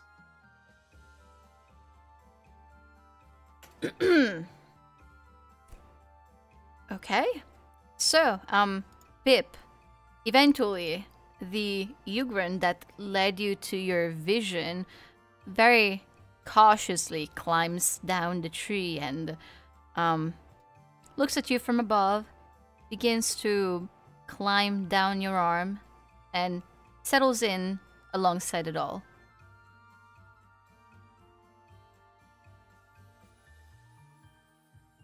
It's not your fault. The Ugrin still apologizes.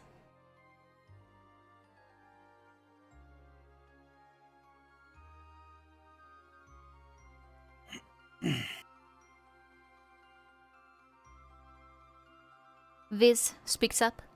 So, are you guys coming back another time, or are we doing this? Sure. Who's up first? Oh, hey, you know what I just thought? Oh? You asked me earlier if, like, dead people can come here? Yeah. Right? Who asked me that? Was that you? And he's, like, pointing at Talix. He's a little unsure. Yeah, actually, there's a good reason why I'd like to know that. Okay, yeah, they can. They totally can. Oh. Yeah, sometimes I forget that I'm dead. Oh. Huh? What? You're dead? Uh-huh. Yeah, I think so. I mean, I've been in the ground for a really long time. I'm pretty sure I'm dead.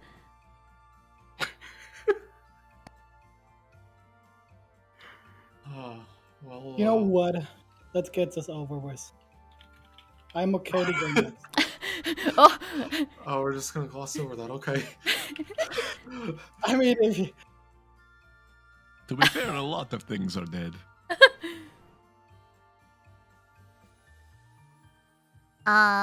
This character is basically just Peter Pan. You know, big guy, that kind of sounded threatening. You're not going to hurt me, right? You're dead. Right, I don't know if I can be like any more dead than this. Maybe. I don't know. I've never really given it much of a thought. But I'd rather not be. Like, this is actually fine. I'm not going to hurt you. Okay, cool. Telex or Pontifex? If we go into my dream or something like that, can one of you stay close to Pip just in case something comes up that isn't really, well, made for kids? Yeah, I suppose we wouldn't want them to see anything traumatizing.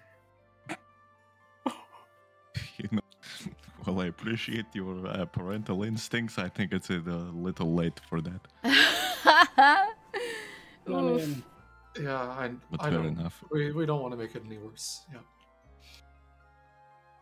alright. Lead me, Pip.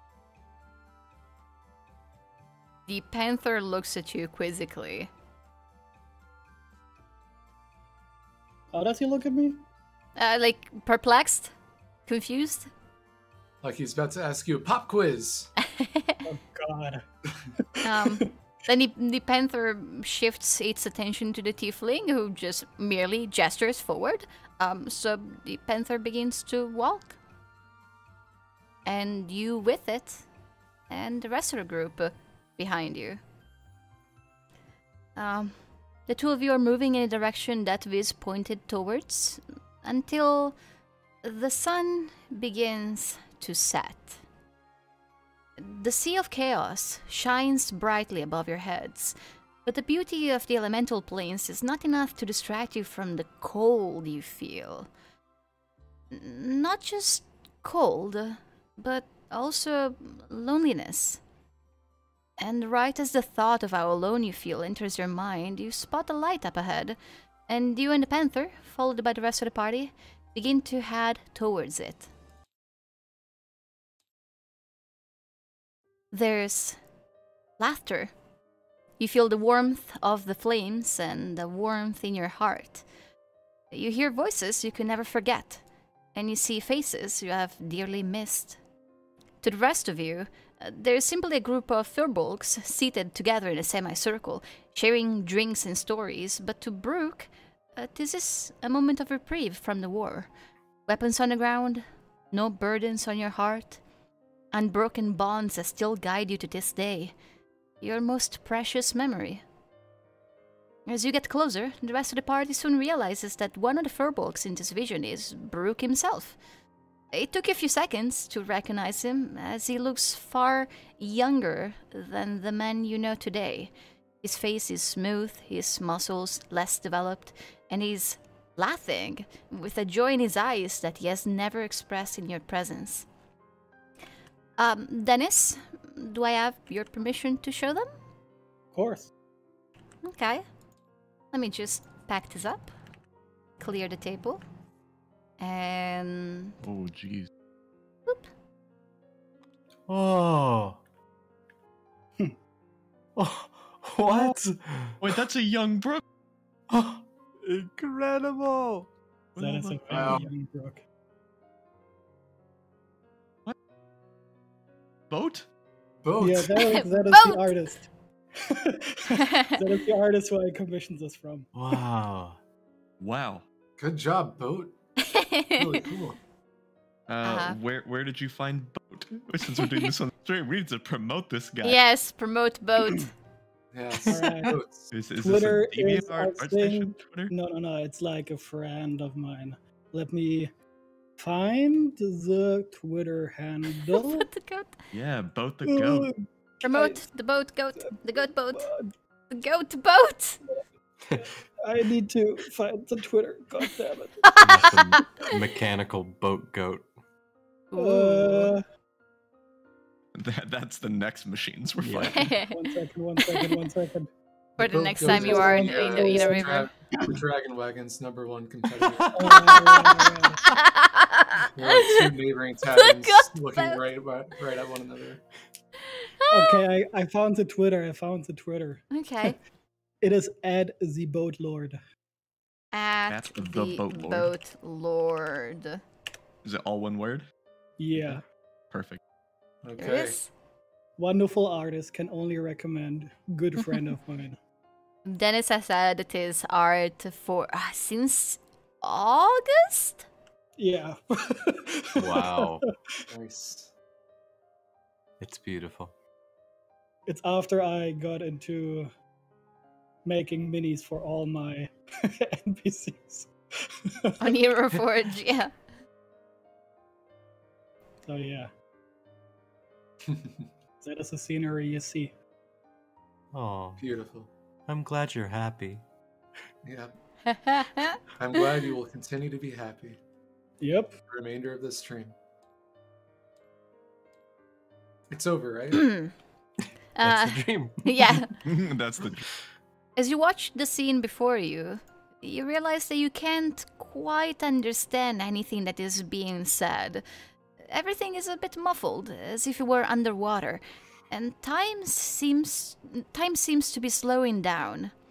Soon, nothing is moving, and no one is talking. The flames are frozen in place. The brook from the past and the woman who was sitting next to him seem to have vanished. The rock the two of them were sitting on is empty. The panther that's been with you this whole time, Brooke, approaches the campfire, climbs onto the rock, and sits there, taking her place and looking at you. Oh.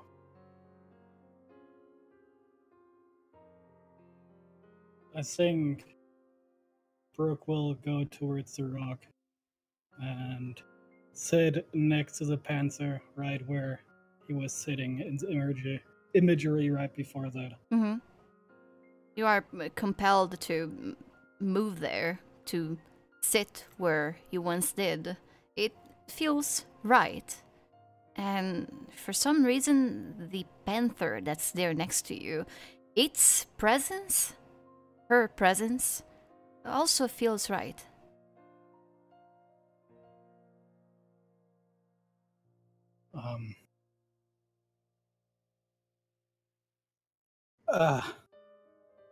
Telix, Pip, can you come?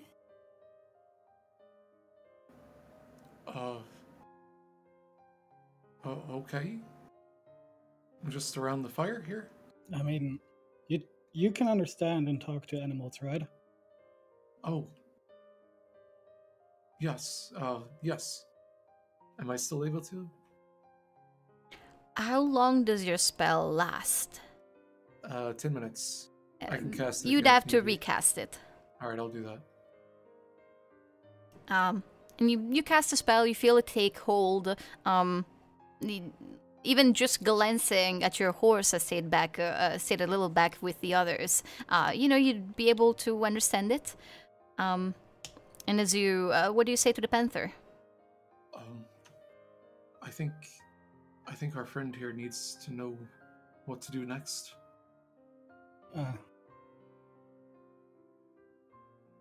From the panther comes out this noise. Its voice, almost like a meow, far deeper, and it feels sad.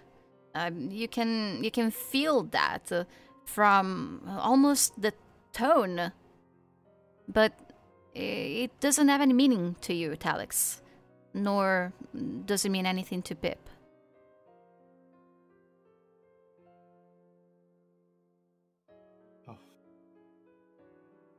I think that's up to you, Brooke. Did she say something? It was more like a feeling.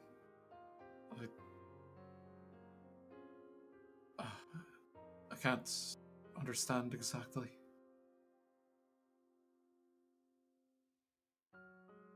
He will let out a big, loud sigh, and then put one hand carefully around the panther. She leans into your body. Mm. If my instinct is right, and you are who I think you are,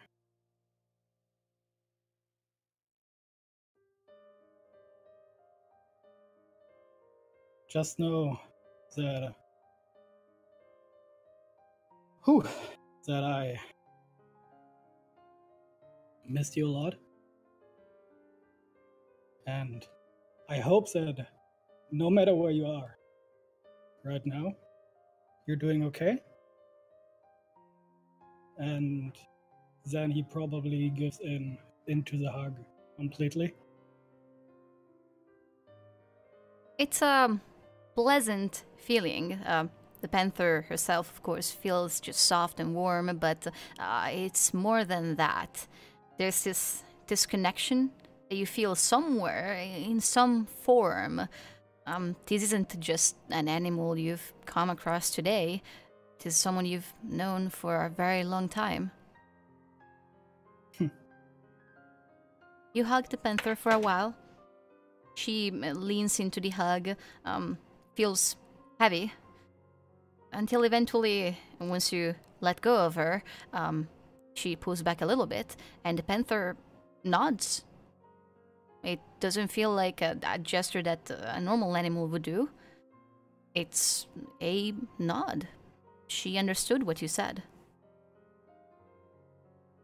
He is a bit surprised, and then he takes his scarf, headband, not headband, but the thing he wears around his The bandana? neck. Yeah, the bandana. And then tries to put it around her. I took care of it. This is yours. Do you want it back? You're beginning to, now that you're paying attention, the way this panther is expressing herself, it feels very human-like. Eyes at first wide with wonder and then with recognition. Once the bandana is firmly around her neck, she hops down from the rock and does a few circles around you excitedly, and then looking back at you, her expression just hardens a little bit more, and she trots over back towards you, sits down, and pushes her neck into one of your hands.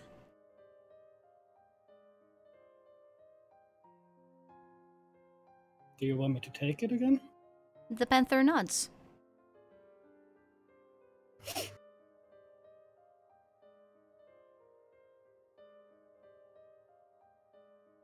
I probably know the answer to this, but do you only exist here? The panther looks at you, opens its mouth. There is a few seconds where she's just motionless.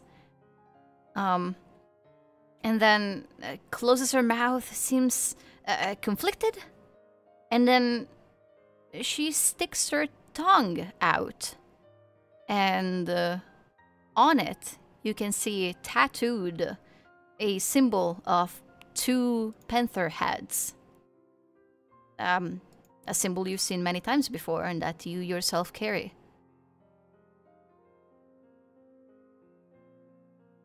If you pay attention to Brooke's expression, you can see a moment of probably realization. And he's first a bit confused and then lowers his head, takes back the bandana and puts it around his neck.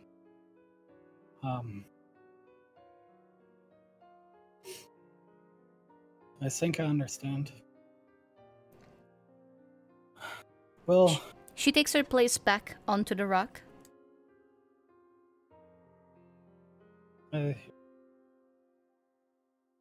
he looks to the others. He looks at Wiz. How long do I have? This looks up at the sky. Well... a little?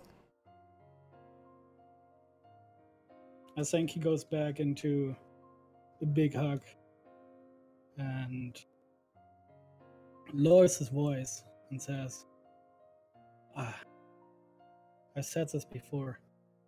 I've missed you so much, man. Even though I haven't been able to tell you this yet, but you're definitely the best thing that has ever happened to me.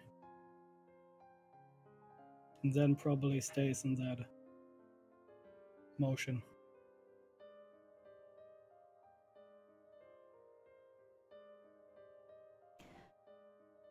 The panther will remain in your hug for as long as the vision of the campfire remains. There comes a moment when you blink and you realize you're back under the pink tree. Although you're sitting down and the panther is still there. She didn't fade away with everything else.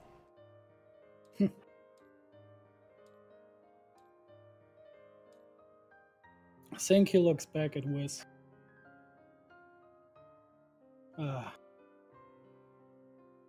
You said that usually people are upset at you, and you do everything wrong. I would like to say thank you for giving me this opportunity. Really? He nods. Oh, this feels very nice. Viz excitedly climbs onto the tree, disappears from you. You're left on your own, but you do hear him laughing to himself somewhere above you.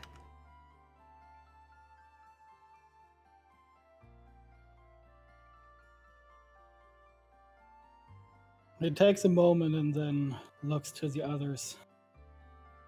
Takes a deep breath and... Well, whenever you guys are ready, I'm ready for the next. You really looked happy, Brooke. He does smile, which fades after a short while. Let's just say this was a good dream. When the smile fades, the panther pushes her forehead against his side. I know. And he puts his hand on her head again.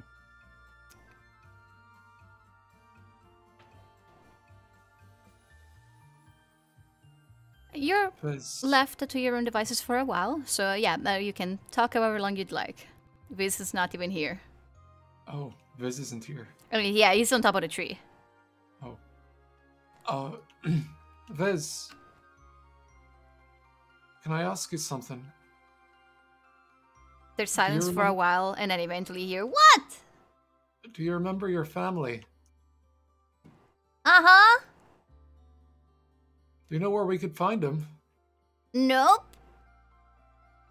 You don't know where your home was? Eventually he climbs down from the tree, dangling upside down from one of the branches.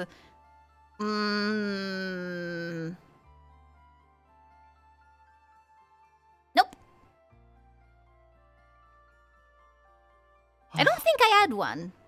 Like, you know, and he points at Pip. Like, one that he has? I don't think I ever had that. It's, I was always under the sky. Spend a lot of time with animals.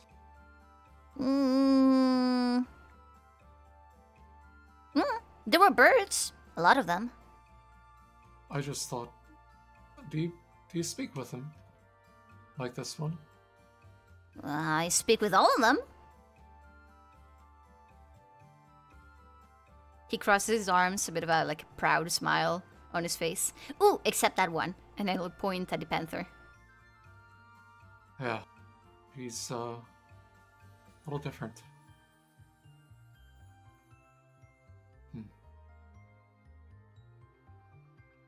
Ooh, here, let me give these back to you. Sorry for holding on to them. He disappears into the leaves, but eventually comes back, and places a cat in Brooke's arms and a snake on the panther. The panther seems a little freaked out by this, backs away, leans down on her belly, cautiously, like she has her head turned as far back as possible, just watching the snake slither around on her back, not doing anything to her.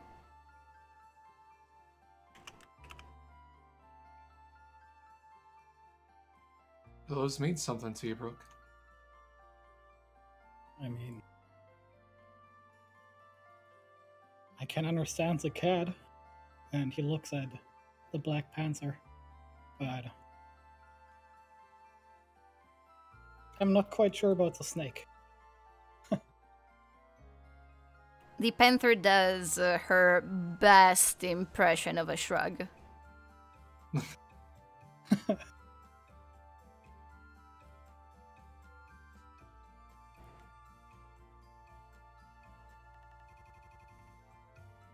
I mean,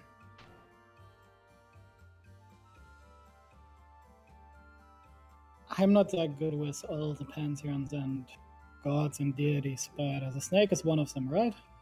Yeah, but the cat isn't. The panther is. Yeah, and the Well, you panther is a probably big know cat.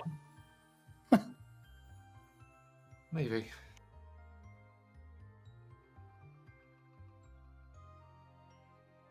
Well, I just give people whatever they like. Well, you did well. Yeah, you did.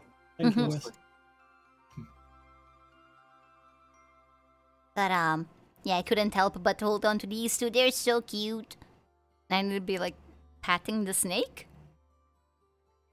which seems fine with being touched. Brooke would probably also start patting the snake. Cautiously at start. The snake seems just as calm as all the other animals. It even turns its attention towards you and begins to climb onto your hand. It feels ticklish.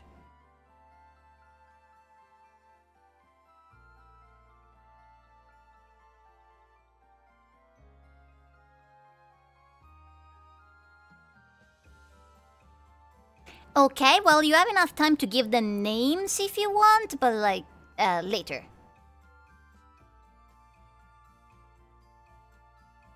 Okay. Is it time for the next turn? Mm-hmm. I'm a little bored, so yeah, I'd like to, move on to the next thing. Professor.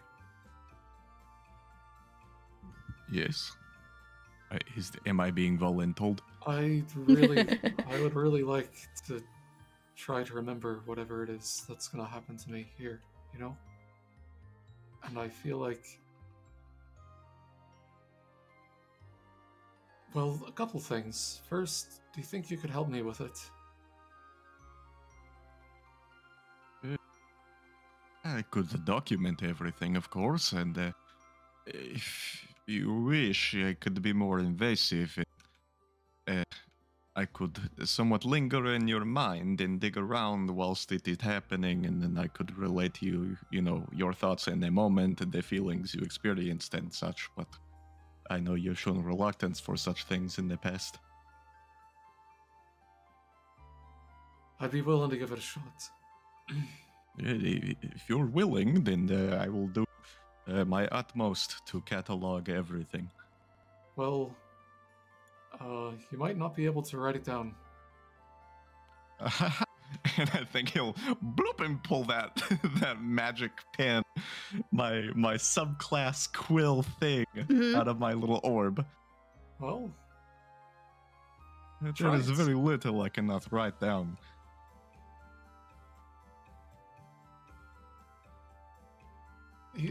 Try something real quick. I don't know, write down what you see right now. And he will... I think he's going to pull out... I've got to have something to write. What does he have? Like his own little journal? I can hand him mine if he needs. Yeah, sure. Yeah, well, he'll do it in your journal because that might be even better. Yeah, he'll pop open Talix's journal to like a blank page and just start scrawling down a description of our surroundings, like the big tree, the pink petals, and all that stuff. Your hand feels shakier than usual. You write down a description of what you're seeing, and eventually you go back to make sure that the grammar is all correct, and you didn't leave one parenthesis open without closing it, and what you just wrote feels like gibberish. And sometimes it makes sense when you squint at it and you reread a sentence 2, 3, 4 times, and then once you're done, it's gone out of your mind. For whatever reason, whatever you're writing doesn't seem to stick to the page or just stick in your head. Yeah. Your quill has never let you down. Yeah, like this before. What was your name? A small one. You said that we would remember all of this, yes? Except for Talix?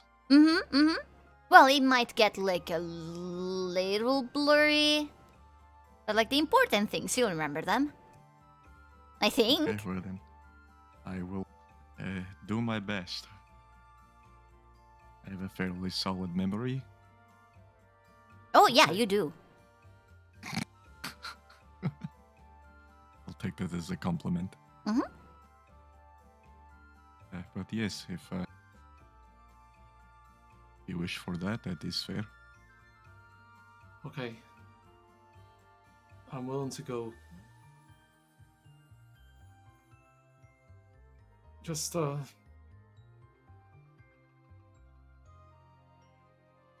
you know, think of me kindly, whatever might happen. Please. Nothing I could see would change my opinions of you. Okay. And I guess before we get sucked into it, the professor is, I guess, quote-unquote, holding the spell or is ready to cast Detect Thoughts on Talix. Okay, you can just cast the spell whenever you'd like. Okay. And yeah, he'll rip and Talix is taking because it does have a limited breaths. duration, but I don't know how fast all of this happens. So yeah. Time seems weird here. And he's gonna pray. He's gonna hella dig, and I assume you can volunteer to fail, or he can force it. He'll volunteer. Okay, just let me know when you are like actually casting a spell. Yeah, he's gonna cast it as soon as we zoom in or whatever. Yeah, once we. So once there's we're no like. out of this place. It's not a ritual or anything. It's a Yeah. instant thing. Okay. Okay. Let's go. Let's just get it over with. The horse waits, leans Talix forward climb just onto her slightly. back. Can you roll an animal handling check? Huh. Can I? Yes, please.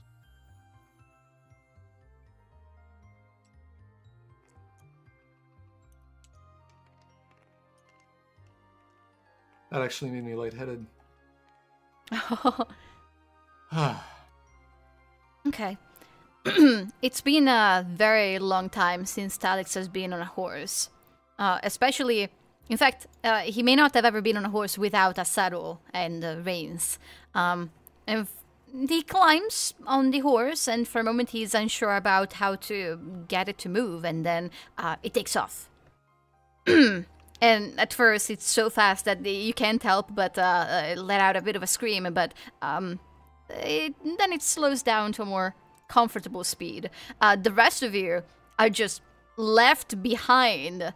At least at first. Everything around you shifts a little bit as you run after the horse, and you should not be able to keep up. But it feels like you are. In fact, you're gaining ground. Until eventually the horse gently slows down and trots towards the river. And waits for you to dismount, Talix. Alright, he'll get off the horse. The rest of you, somehow, you're with them. And you see the horse reaching for the water and beginning to drink.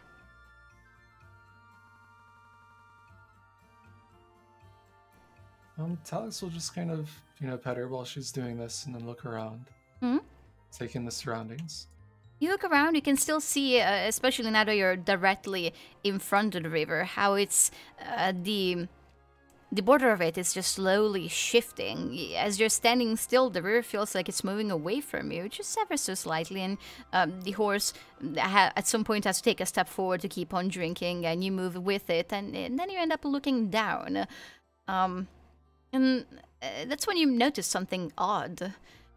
Although you're staring down into the river, you don't see your reflection, nor the horses, nor the skies. It feels more like you're looking straight ahead at a scene unfolding before your eyes, as if you were peeking through a window. The rest of you noticing that Talix is looking downward, you approach, and you also look down into the water. And each of you see enormous branches stretching across your vision, with leaves as big as you're tall. And standing on one of those branches, its claws digging deep into the wood, is a wyvern wrapped almost entirely in bulky, shimmering armor.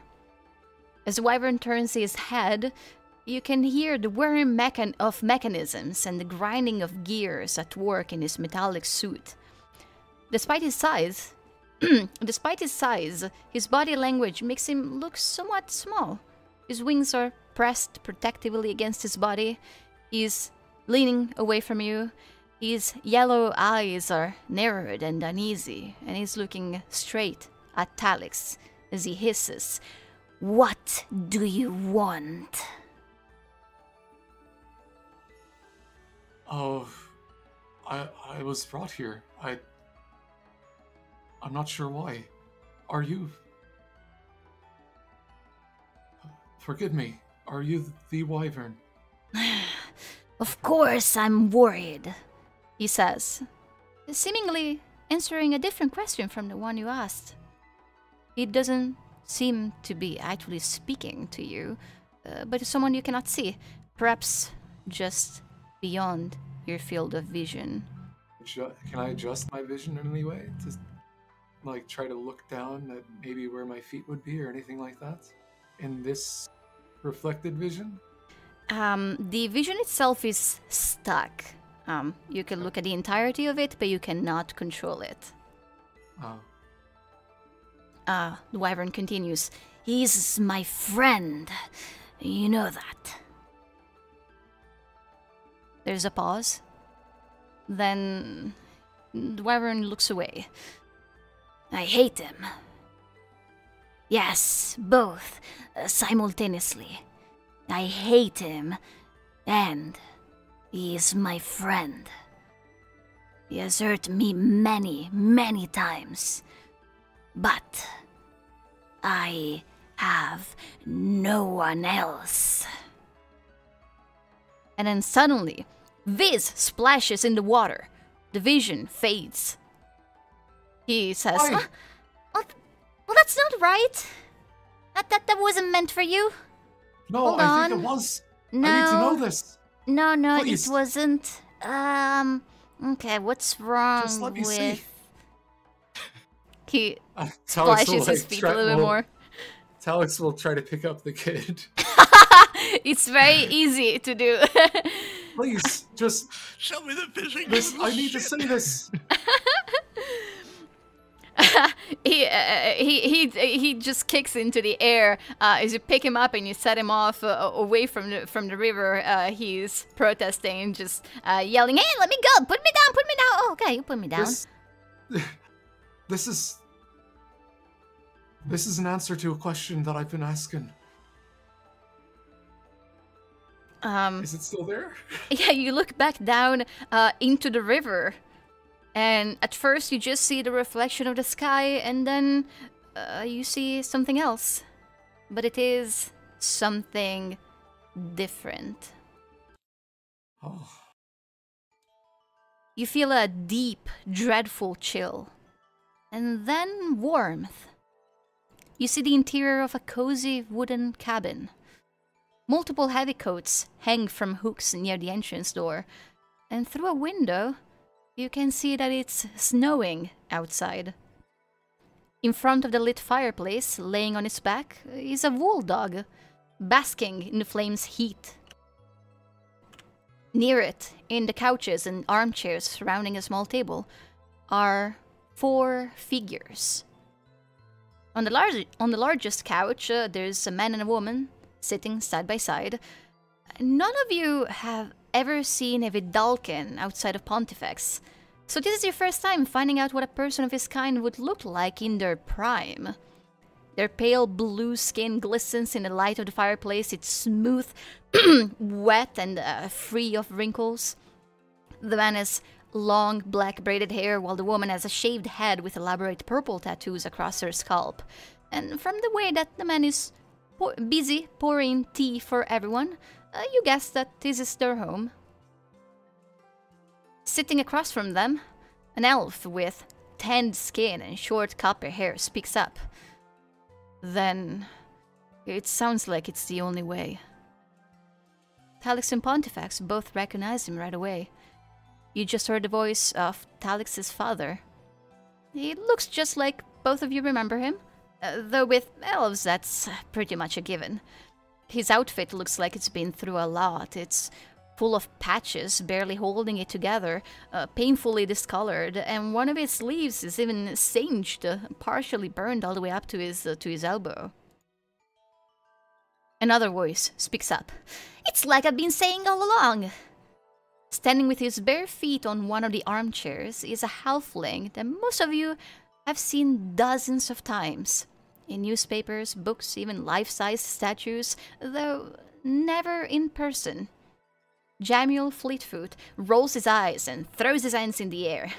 "This would have been a lot faster and a lot easier if you had just listened to me. But no, we had to hear the tales of the Krelko and seek out the wisdom of the Sildun and speak to a dragon.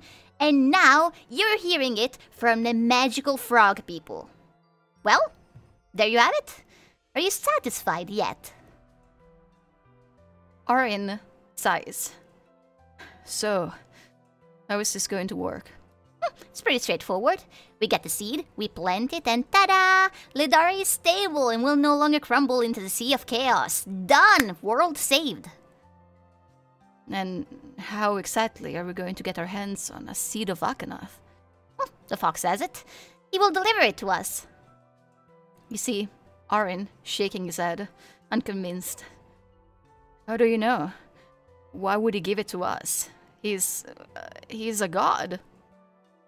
Jamiel chuckles at this. Getting the help of the fox will be the easy part. It's what he wants. The hard part is carrying the seed from Plurna to Ledaria. I can't do the journey myself. I draw too much attention, and you can't leave, so... it's gotta be someone else. But it will be fine. I'm sure the gods will find the right guy for the job. The statement is followed by a long silence. The mood in this room, serious, somber. Everyone thinking about this.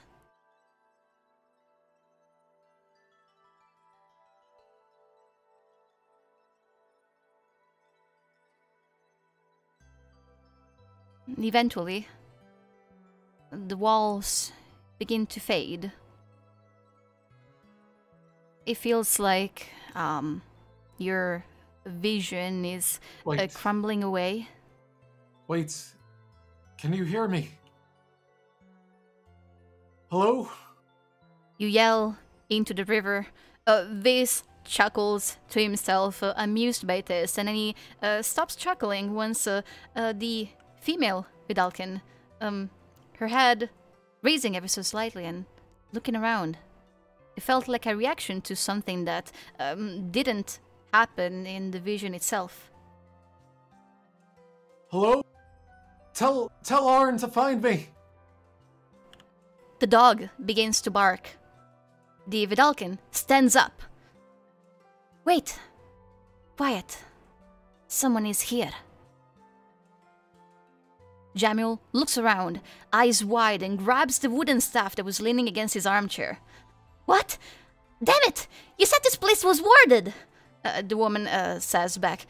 It is. This is Arn's son. Please, please! Jamil yells, Well, your ward is shit! He twirls and points a staff towards the center of the room in the direction of you, Talix.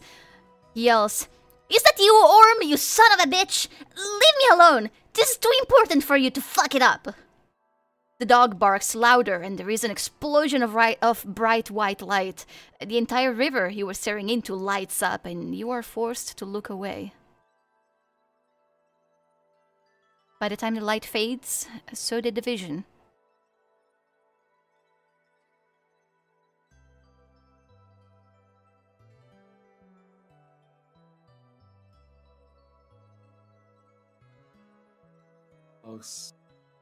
Looks back. Is there anything left to see in the river? For as long as you stay looking at it, all you see is you and your horse's reflections.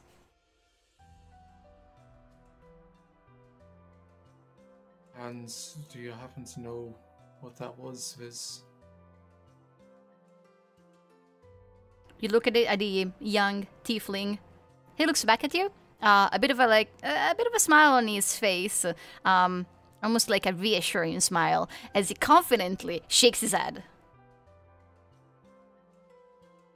Those weren't my dreams, were they?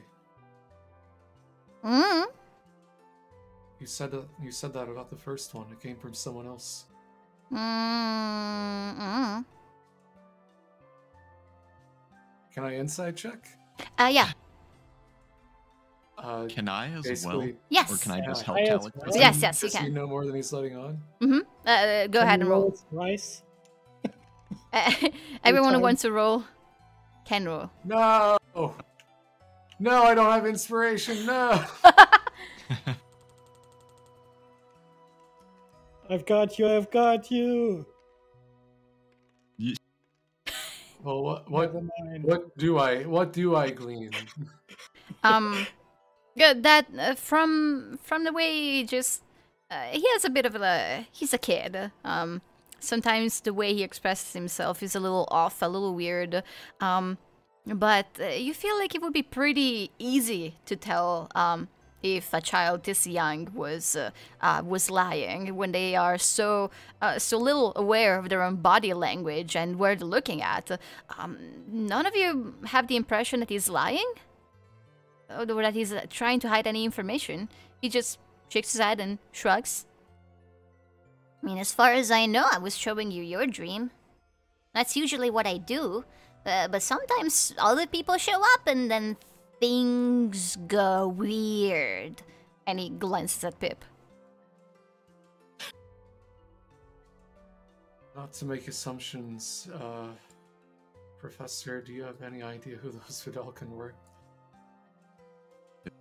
Has Pontifex ever met another Vidalkin? With Vidalkin being so exceptionally rare, but also being so curious, no reason why they wouldn't want to get to meet each other where possible. Pontifex has met two before, in two separate occasions, neither of them matching the ones that you have just seen in the river. No. I've only ever met 2 other Vedalken, and they were no relation. The only ones you met, in fact, were older than they were. And considering that you just saw both Aryan and Jamiel in the same room with them, it has to have been something that took place somewhat recently. Right, that was actually one of my questions, I guess, was because I've known Aryan for a long time. So I was wondering, does he show signs of being significantly younger or significantly older? But okay, if it's like recent, Last that 10 answers the years, question. Yeah, so like that difference wouldn't even show on an elf. Could be 10 years or 1 year. Oh. Yeah, I wasn't thinking so small as 1 decade.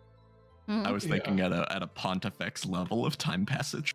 And with Jamiel being so famous, you know that he himself is not old. He's no older than 50 maximum. Ah, okay. Okay, cool. So Yeah, you then also that have his answers the lifespan question for too. sure. Did we lose Sid? Just in tabletop for some reason. Okay. I'll be back. All right. Oh, and they spoke about Ledaria and stuff, and that's like a relatively recent discovery. So, Well, yeah, right. And they had a wool dog, and Unen. Unen? It's Unen. always U, right? Unin. The wool dogs have names now. That was also in the updates. And Jamiel. In the book. Yeah.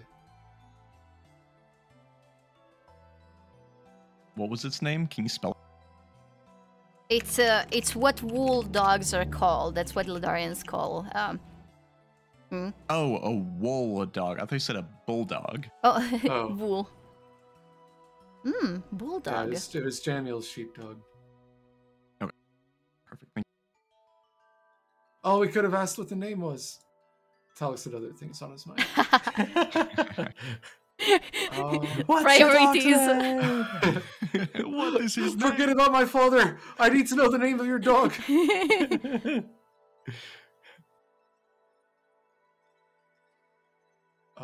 Yeah, Talix isn't going to speak anymore after that. If there's nothing else, he's just going to leave it at that.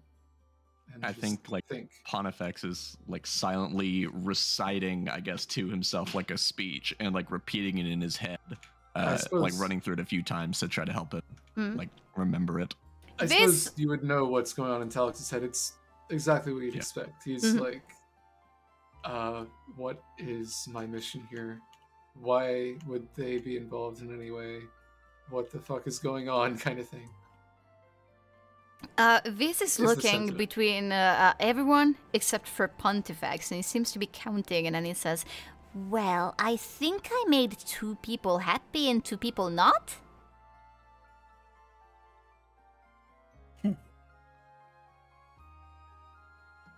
Well, you have a chance at redemption, I suppose, but my hopes are not exactly high.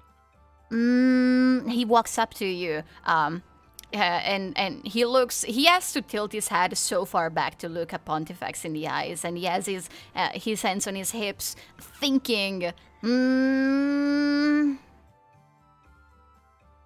I think you like this. Okay. Impress me.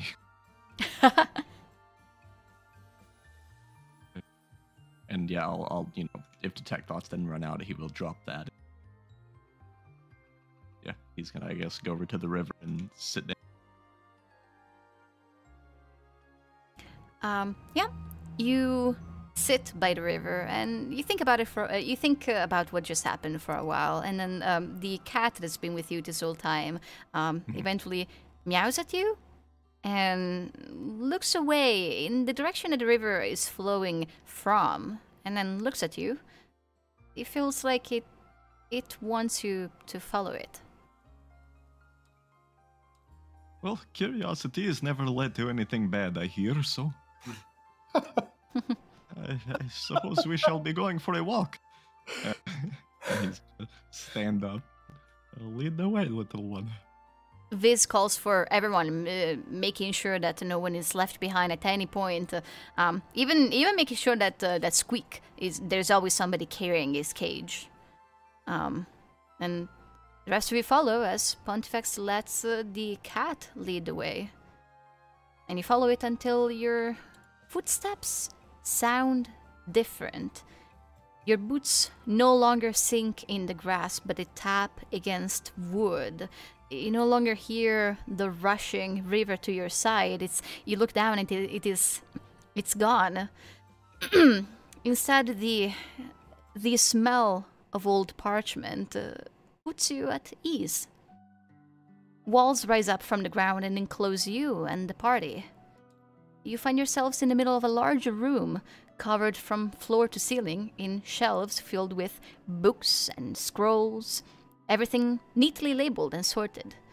2 desks, each with 2 chairs behind them, are placed face to face in the middle, and 2 people stand near them, one leaning onto some papers, the other drying her eyes with a handkerchief.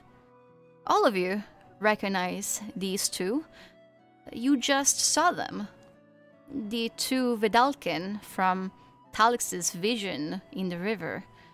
They look almost exactly the same. Their clothes are different.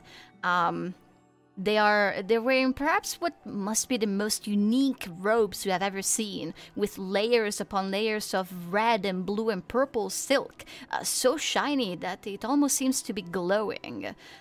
In Talix's vision, they had more normal, casual attire and warmer.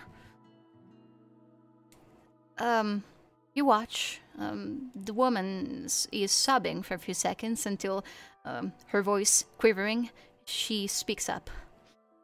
So, this is it then? He looks at her, replies, yeah, this is it. She sighs and brings her attention to the bookshelves all around them. Our life's work, he says. Someone will find it. The harmless studies and research. You burned the rest? He nods. Every single page. Good. Nobody else can find out. This knowledge destroys the mind, the spirit, and the heart. His sigh has a strange weight to it. If there is one thing we have learned from this, it's that there are some things in this world that are better left undiscovered. Both of them now have tears in their eyes. The man reaches for a small wooden box on one of the desks, lifts it up, and takes a deep breath. The woman asks, "Are you ready?" He shakes his head after a moment, his expression solemn, yet pained. I could never be ready for this, but it must be done. Pontifex deserves a normal life, and we can't provide it anymore. From the box, he pulls out a pyramid-shaped gemstone. Then the 2 of them turn and leave the room. The rest of you chase after them, traveling down a long hallway with nearly a dozen closed doors, until you step into a bright, cheerful room, in sharp contrast with the solemn mood.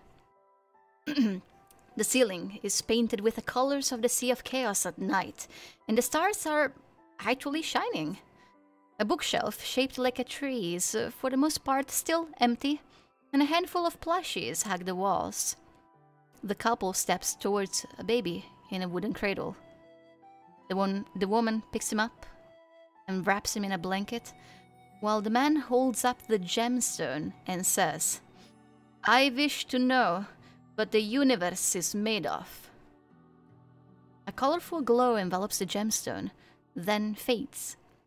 He places the gem in the hand of the baby, who is immediately compelled to find out what it tastes like. The man says, "I hope that Pontifex never speaks those words in his lifetime." The woman asks, "What will happen if he does?" He caresses one of her cheeks. "Then he will find us. and we will tell him. The two of them embrace gently around the baby, sobbing silently as their now old son watches them from a dream.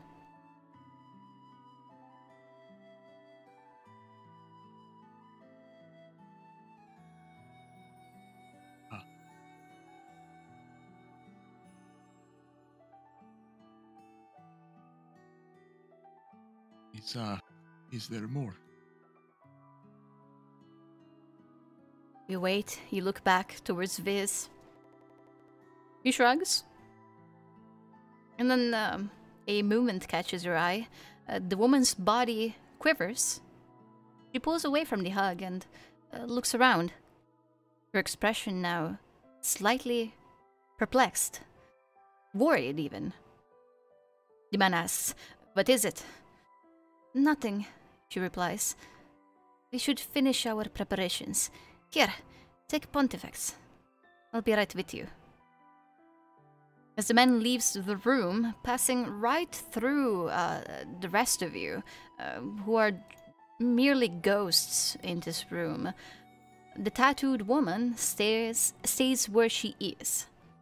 After a few seconds, she calls out, "I can feel your presence, whoever you are.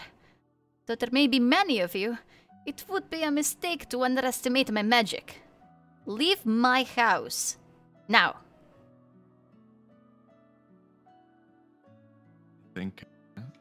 I think Pontifex starts to like walk towards her. And if he can get close enough, he's gonna try to like put his hand on her face. She looks around, seemingly unable to tell exactly where you are. To the left, to the right. She steps back unknowingly towards you. You reach for her face, and the moment you touch it, she leaps as if she felt the touch, and she brandishes a wand that she had on her belt and points it at you, and there's a flash of light. And you're back beneath the tree. Not in any pain, just back here. Our house.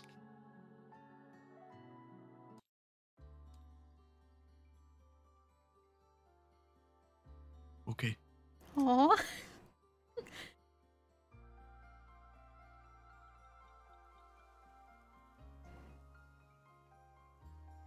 He's gonna like kind of sit there, like shaking a little bit, and then he's going to try to reach and fish around for his little prism. You find it? It's how it always is. You hold it up, and the sun, whether it is the real sun or one just made up by a child's imagination, shines through it. You spin it, looking at how the color of the light changes depending on which side the light comes into and out of. Yeah, he'll just kind of stare at it for a moment and then like clutch it in his hand. He's gonna keep it there. He's not gonna put it away. We might be better off if you're gonna do it. Maybe wait till we're back out of this place. Yes, of course. Just seems change things. And he's repeating that phrase in his mind so that he will try not to forget it. Mm-hmm. The phrase that he's never supposed to say. It feels almost like when your pen is running out of ink and you're tracing the words over and over in the page until more than having written them with ink, it's more that they're carved into the parchment. You feel like you could never forget them.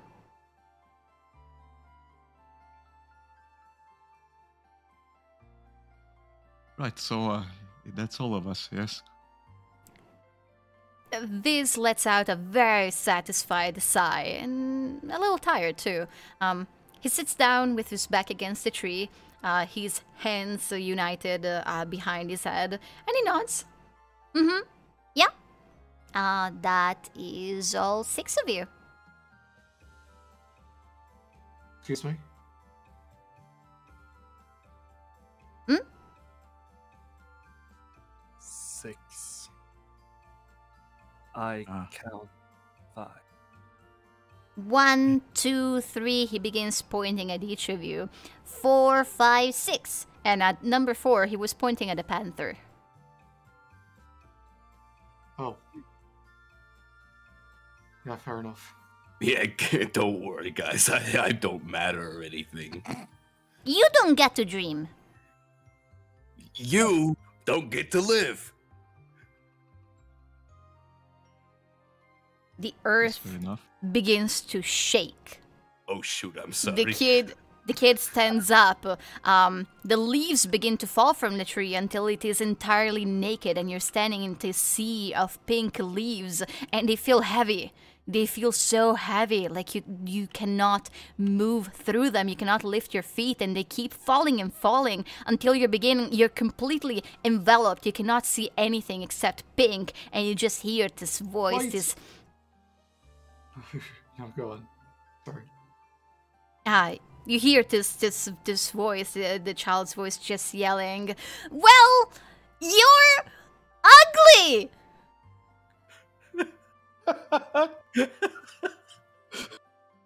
No, you!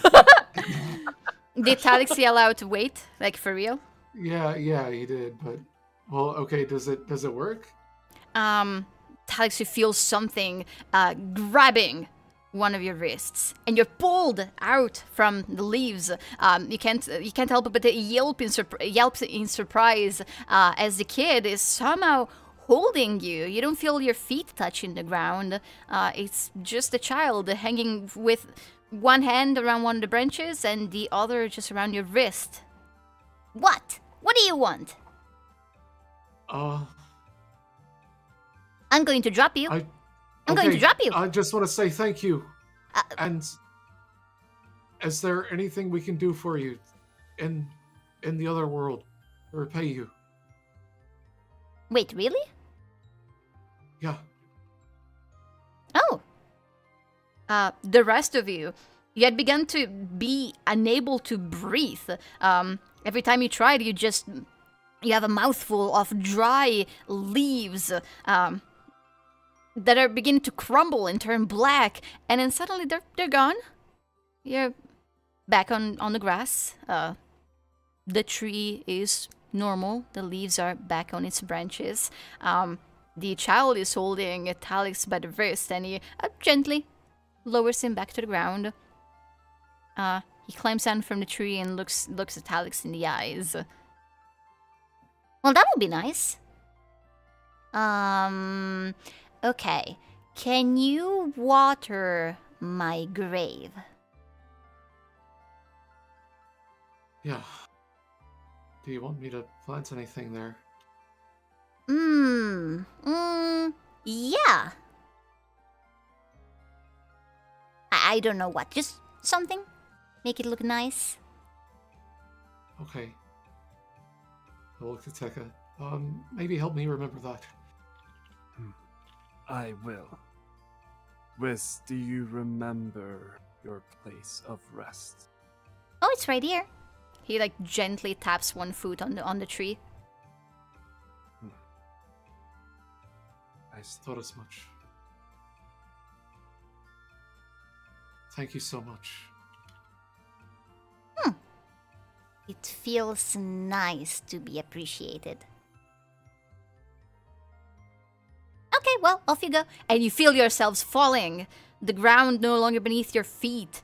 For seconds, and then minutes, or maybe for just a moment. You open your eyes. You're beneath the same tree. For a moment, you're not really sure what happened, but as you look around, you realize the surroundings are different. There are no other trees around. The river is gone. The upside down waterfall is gone. You just recognize the normal hills to the west of Similielon. You don't really remember getting here, or you do, a little bit. And although the path you took to get here is unclear, the dream that you all shared is vivid in your minds, except for Talix. The only thing he remembers is getting to the tree and trying to fall asleep. He feels like he didn't. Is the panther still there? No, none of the animals are. And Squeak is no longer in its cage. In fact, he's... was he a rat? While you guys were walking, then he's a rat and he's free.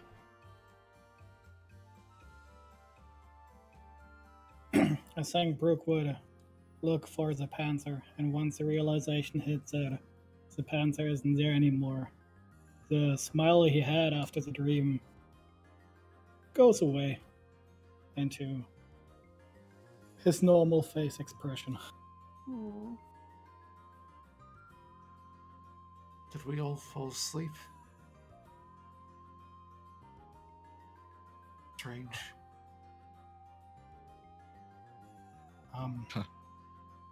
Talix, do you remember what is the last you? I assume I don't have any sensation at all. Like, well, as far as I know, we were just walking. Mm-hmm. Yeah. You vaguely remember perhaps reaching the tree. It's a little blurry. It just feels like you're very groggy from perhaps having overslept. At the moment, I don't even really remember how we got here. Feels kind of cloudy.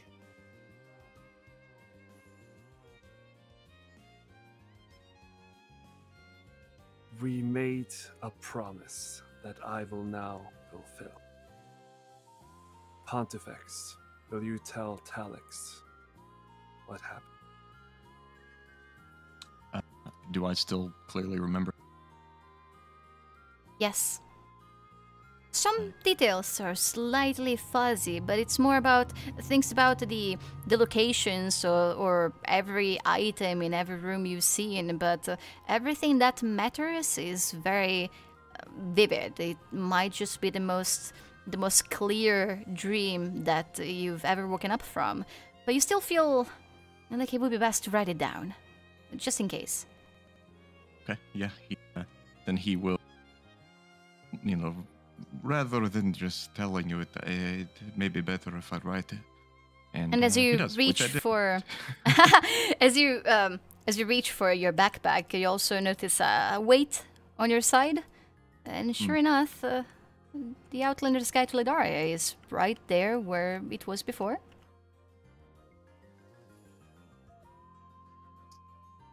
Do we have like a channel though I want to put this into?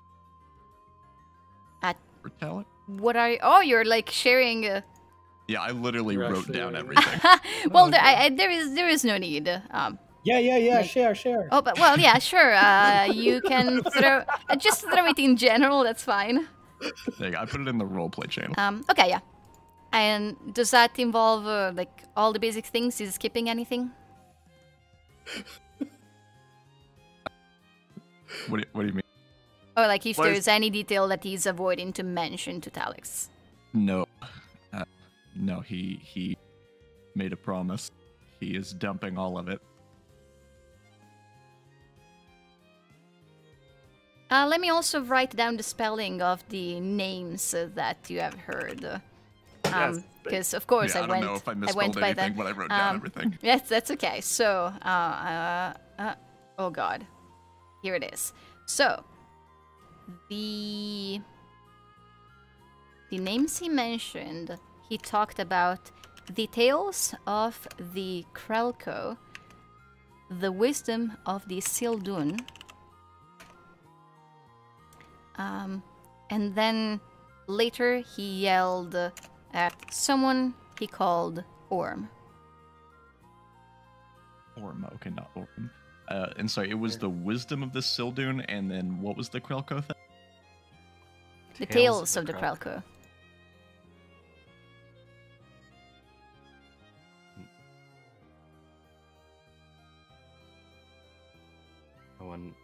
I wonder if Orm is Metal Man.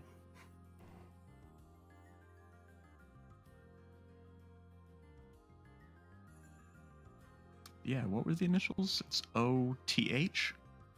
Mm-hmm. I mean, the O fits. Yeah. O first name, maybe? And it was it O.th? Yes. Yeah. Yeah. Orm Thunderhugger. The homie. Orm the homie. Orm the halfling. Hulk.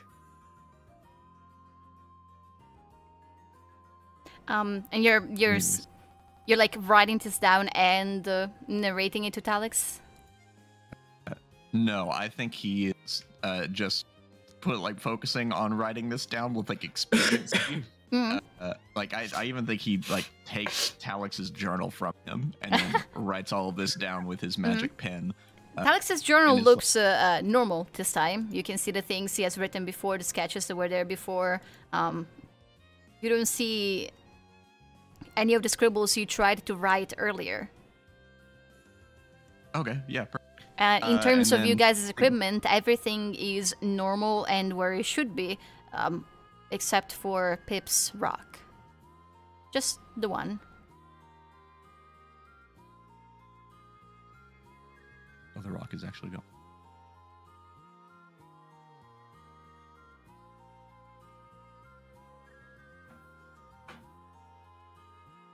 Brooke, will you look after Pip?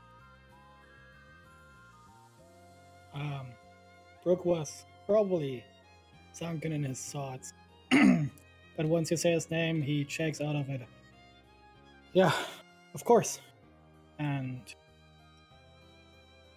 he walks over to Pip, kneels down. Are you gonna be alright? Can we go home now? Of course. Everyone ready to go? Not yet. Well, Tekka is gonna look for flowers. Mm-hmm. And probably use his water skin to right below the tree. Is he looking for any particular kind of flower? If possible, he will look for maybe 2 or 3 of different colors, but yeah, just depends on how much variety there is. It's strange. You find them easily. Almost like you knew where to look. You go from one patch of grass to the other in a straight line, finding red flowers, blue flowers, orange. You think they'll look nice. You didn't need to work for it. It's more like they came to you.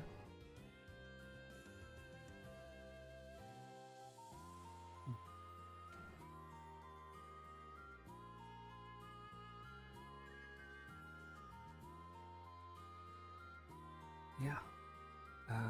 After planting them, I think he sort of lowers his head, recounts his memory of the dream, and then turns to the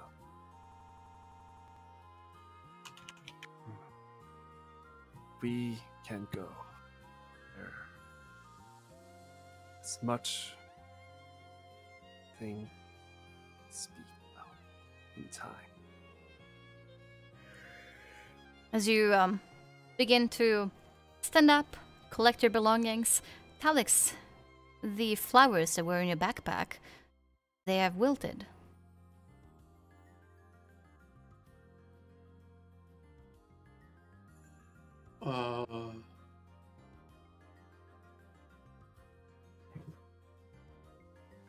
What? I look up at the sun. The sun is rising, which feels a little odd. You must have slept through the night, you suppose.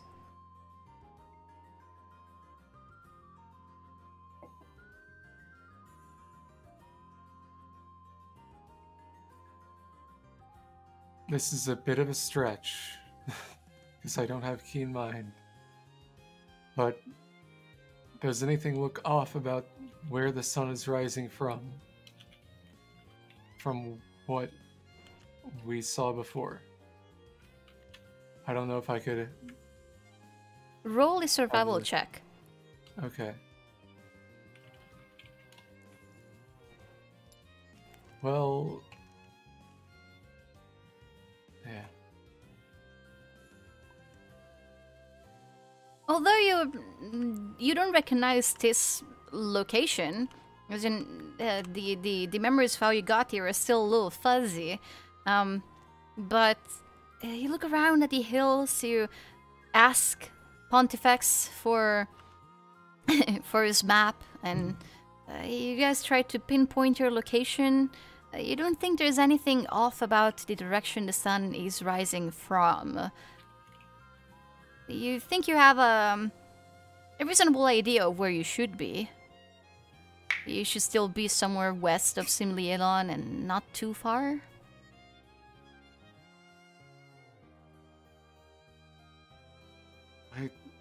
I'm not sure why the magic failed. It's not just that, they look like they've been out for days, but my magic should have protected them for some period of time that I'm not going to specify. Just in case I'm going to contradict something that we're going to find out later. I mean, we can just get new flowers, right? This is very strange. And what happened with you all? You all look... Well, you can tell me on the road.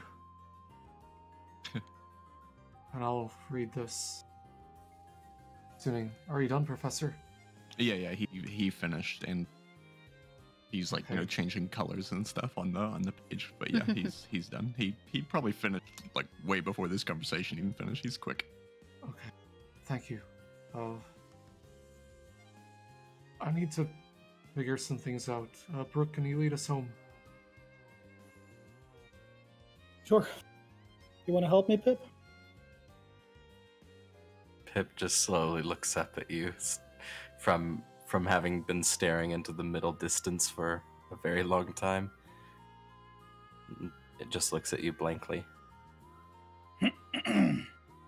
All right, we've been going to the... Maybe I should help. Here, I'll deal with this later. Okay. Is Alex reading and walking?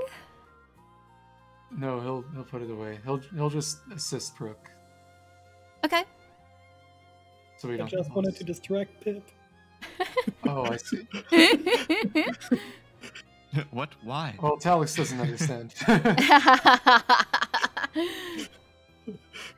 And eventually you begin journeying eastward again.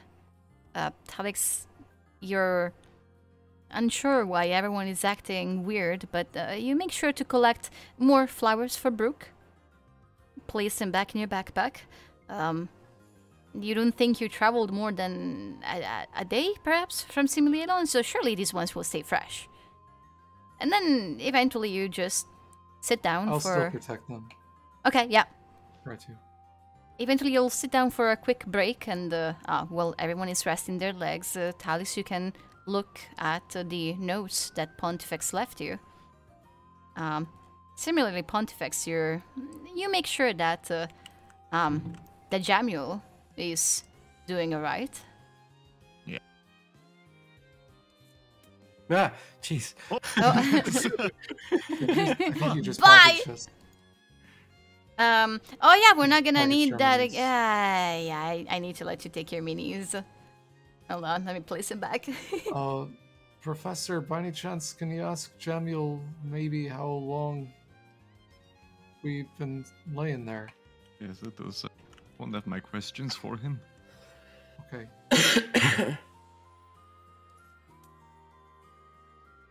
I'm gonna bring out.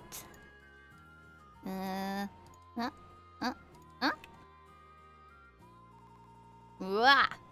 All right. And as soon as you open the book, just immediately ink collects itself into a series of words, and you can almost hear the worry just through the how frantically the words are formed on the pages.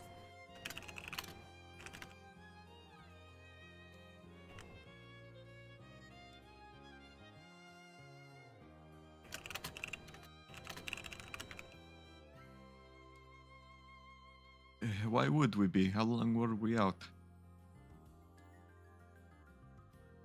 I don't know. Am I hungry? Oh no, not really. A little, but you haven't had breakfast today. It's slightly peckish. No, I don't know. That's the question.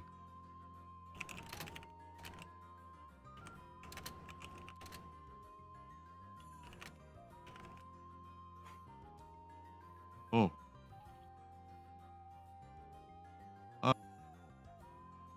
Hey, Jamil says that we were only out for a little bit. Like 3 days. 3 days? Apparently.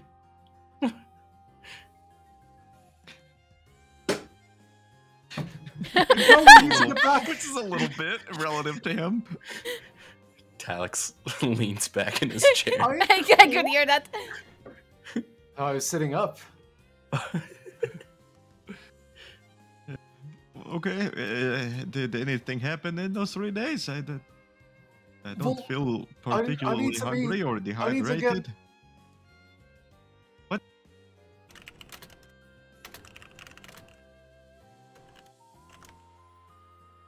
Yes, I would assume we are corpses at that point. That is strange. No sleep talking, no stirring, no visitors, nothing.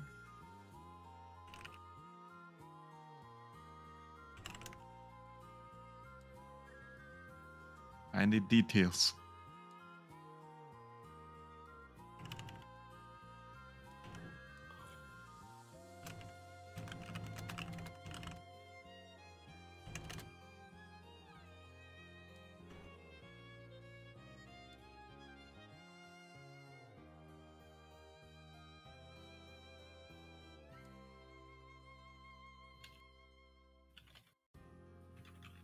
Go on.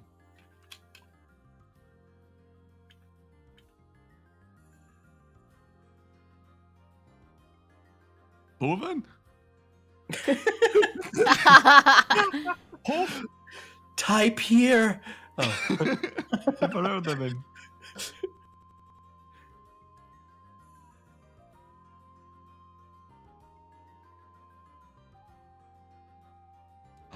No, Jamil, you cannot play with this. What is the name? It's something. This is important. Or who said it, rather?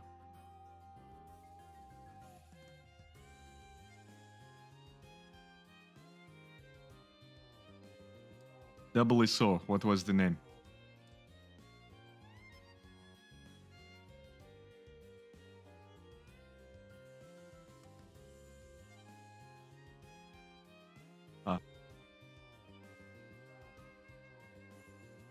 You wrote it down right here. I don't know what it means. Did you, was it just a name? Was there context?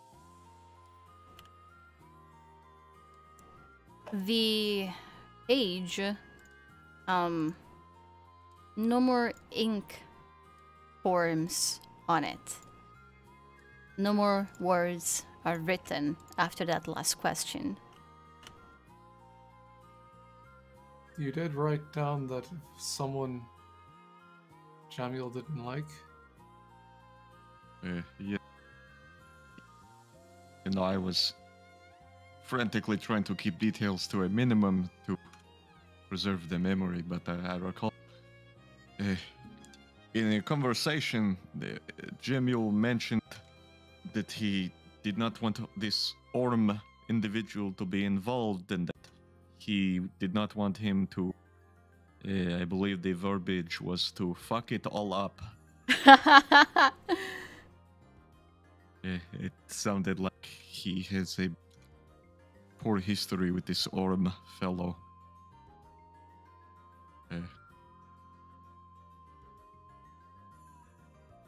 Are you okay, Jemuel? Just give me an emoji.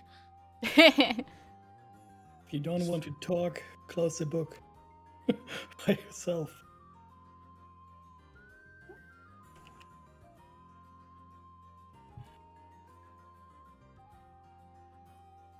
Well, perhaps you will in time.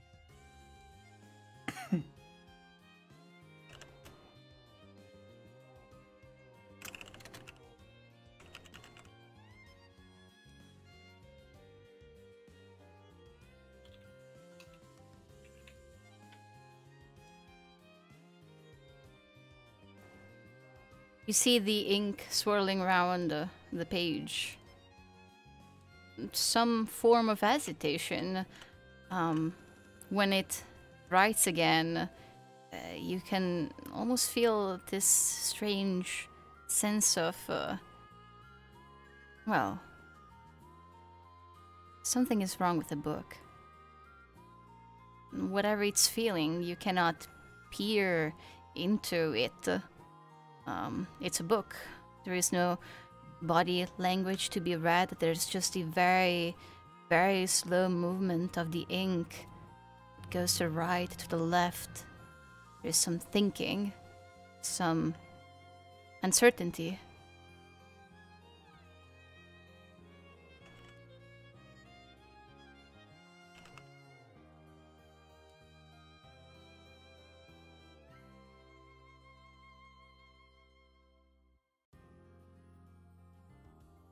If you care to elaborate, you have, at the very least, my undivided attention, but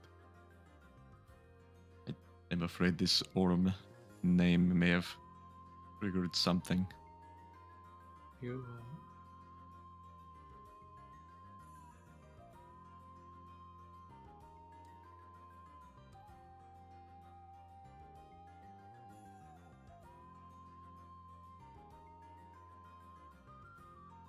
The one who has sent these machinations at us.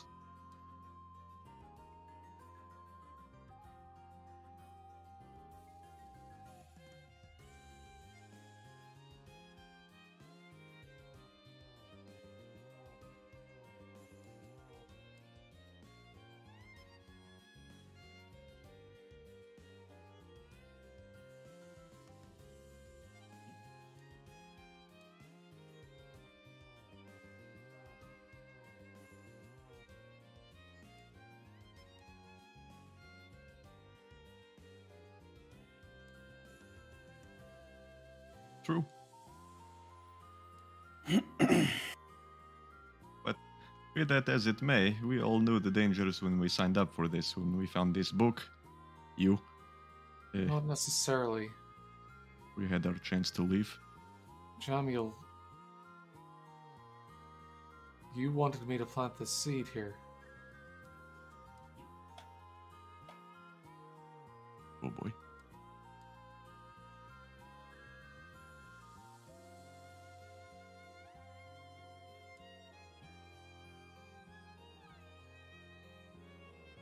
And that's where we'll end the session. Ah!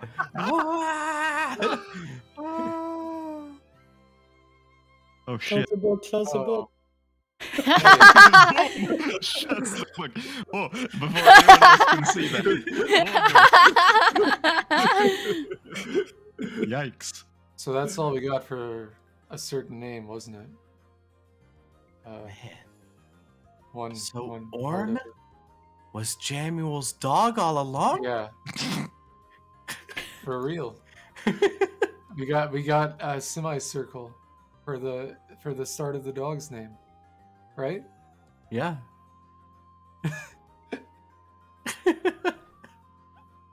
We figured it out. Oh, he didn't want Orm to fuck it all up. The dog. We have the dog in the book. Oh, we haven't talked about this with you, have we, Matt? What? There's a, No. there's a theory We've been talking about this for a while, actually. That this is not Jamiel in the book, that this is the dog. It's in just the the book. normal earthquake sensing, very It's good sense powerful of smell. Yeah. Ah. Yeah. Wow. Remembers meeting people, but never remembers speaking with them. Remembers seeing dogs, but doesn't remember owning one. Wow. Yeah, you guys have been thinking that one.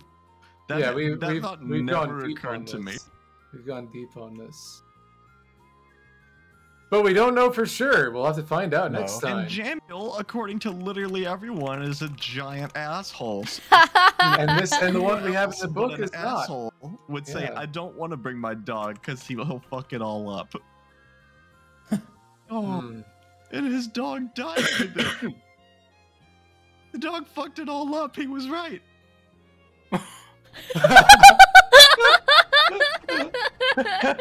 Genius. He knew. I did not know that Jamiel was a divination wizard. I have heard of these halfling divination wizards, but I've heard they're very popular even, but I had never assumed. If I can So, add I take onto it this this, was meant to be. I think that this was meant to be Jamiel in the book, and the dog was absorbed by mistake because He something fucked it happened all when up. they died together. Maybe. I don't know. That's what I thought at first. all I wanted to add to this is that at the end of session 1, it might have been off stream, but like right as session ended, Sid said, "Hey, Oh yeah. wouldn't it be crazy if this was the dog?" Yeah. Yeah, he was the first one to call it. That's right. Tekka is a divination wizard. Oh, we already knew that. Multi-class. I'm gonna see if I can find that moment, actually. So we have VODs. Yeah. Yeah. Unless it was post-stream shutdown. But Aw. yeah. Yeah, I've been very lazy about uploading them to YouTube, but I'm with Jason's help, we're finally catching up. Yeah, no, we have all the VODs on Twitch. if you can prioritize this session for me, that would be great. I've been watching the VODs with Twitch. Yeah, I usually listen to them on my way to work or back from work, and the Twitch app is not my favorite. Fair. All right. Okay, yeah. We can go ahead and put this Yeah, up on for- listed and send you the Yeah, link. right away. Yeah, Do please. everything else in between, get it published before we put this on YouTube. Yeah, and on that note, we're going to end the stream. Dude, Ooh. awesome What? session. Holy Yeah. crap. Thanks for anyone who's watching, which is really sad because I think a moment ago we had a 2-viewer count and now I'm checked and it was 4, and then I changed and it's 5, and now it's back down to 4. It's just you guys. Oh, I wasn't on there, so. Yeah, there's at least someone else. To anyone who's viewing now or viewing in the future, Or in the this was future. a doozy of a session, and please check Holy the VOD crap. for this one. Yeah. All right. Holy Jeez. I will let you go. That's no, I'm not Bye leaving. stream. Oh, okay. Well, We I'm have just big gonna live say stream, but we bye got some stream. stuff to talk about. Bye. Bye, stream. Bye.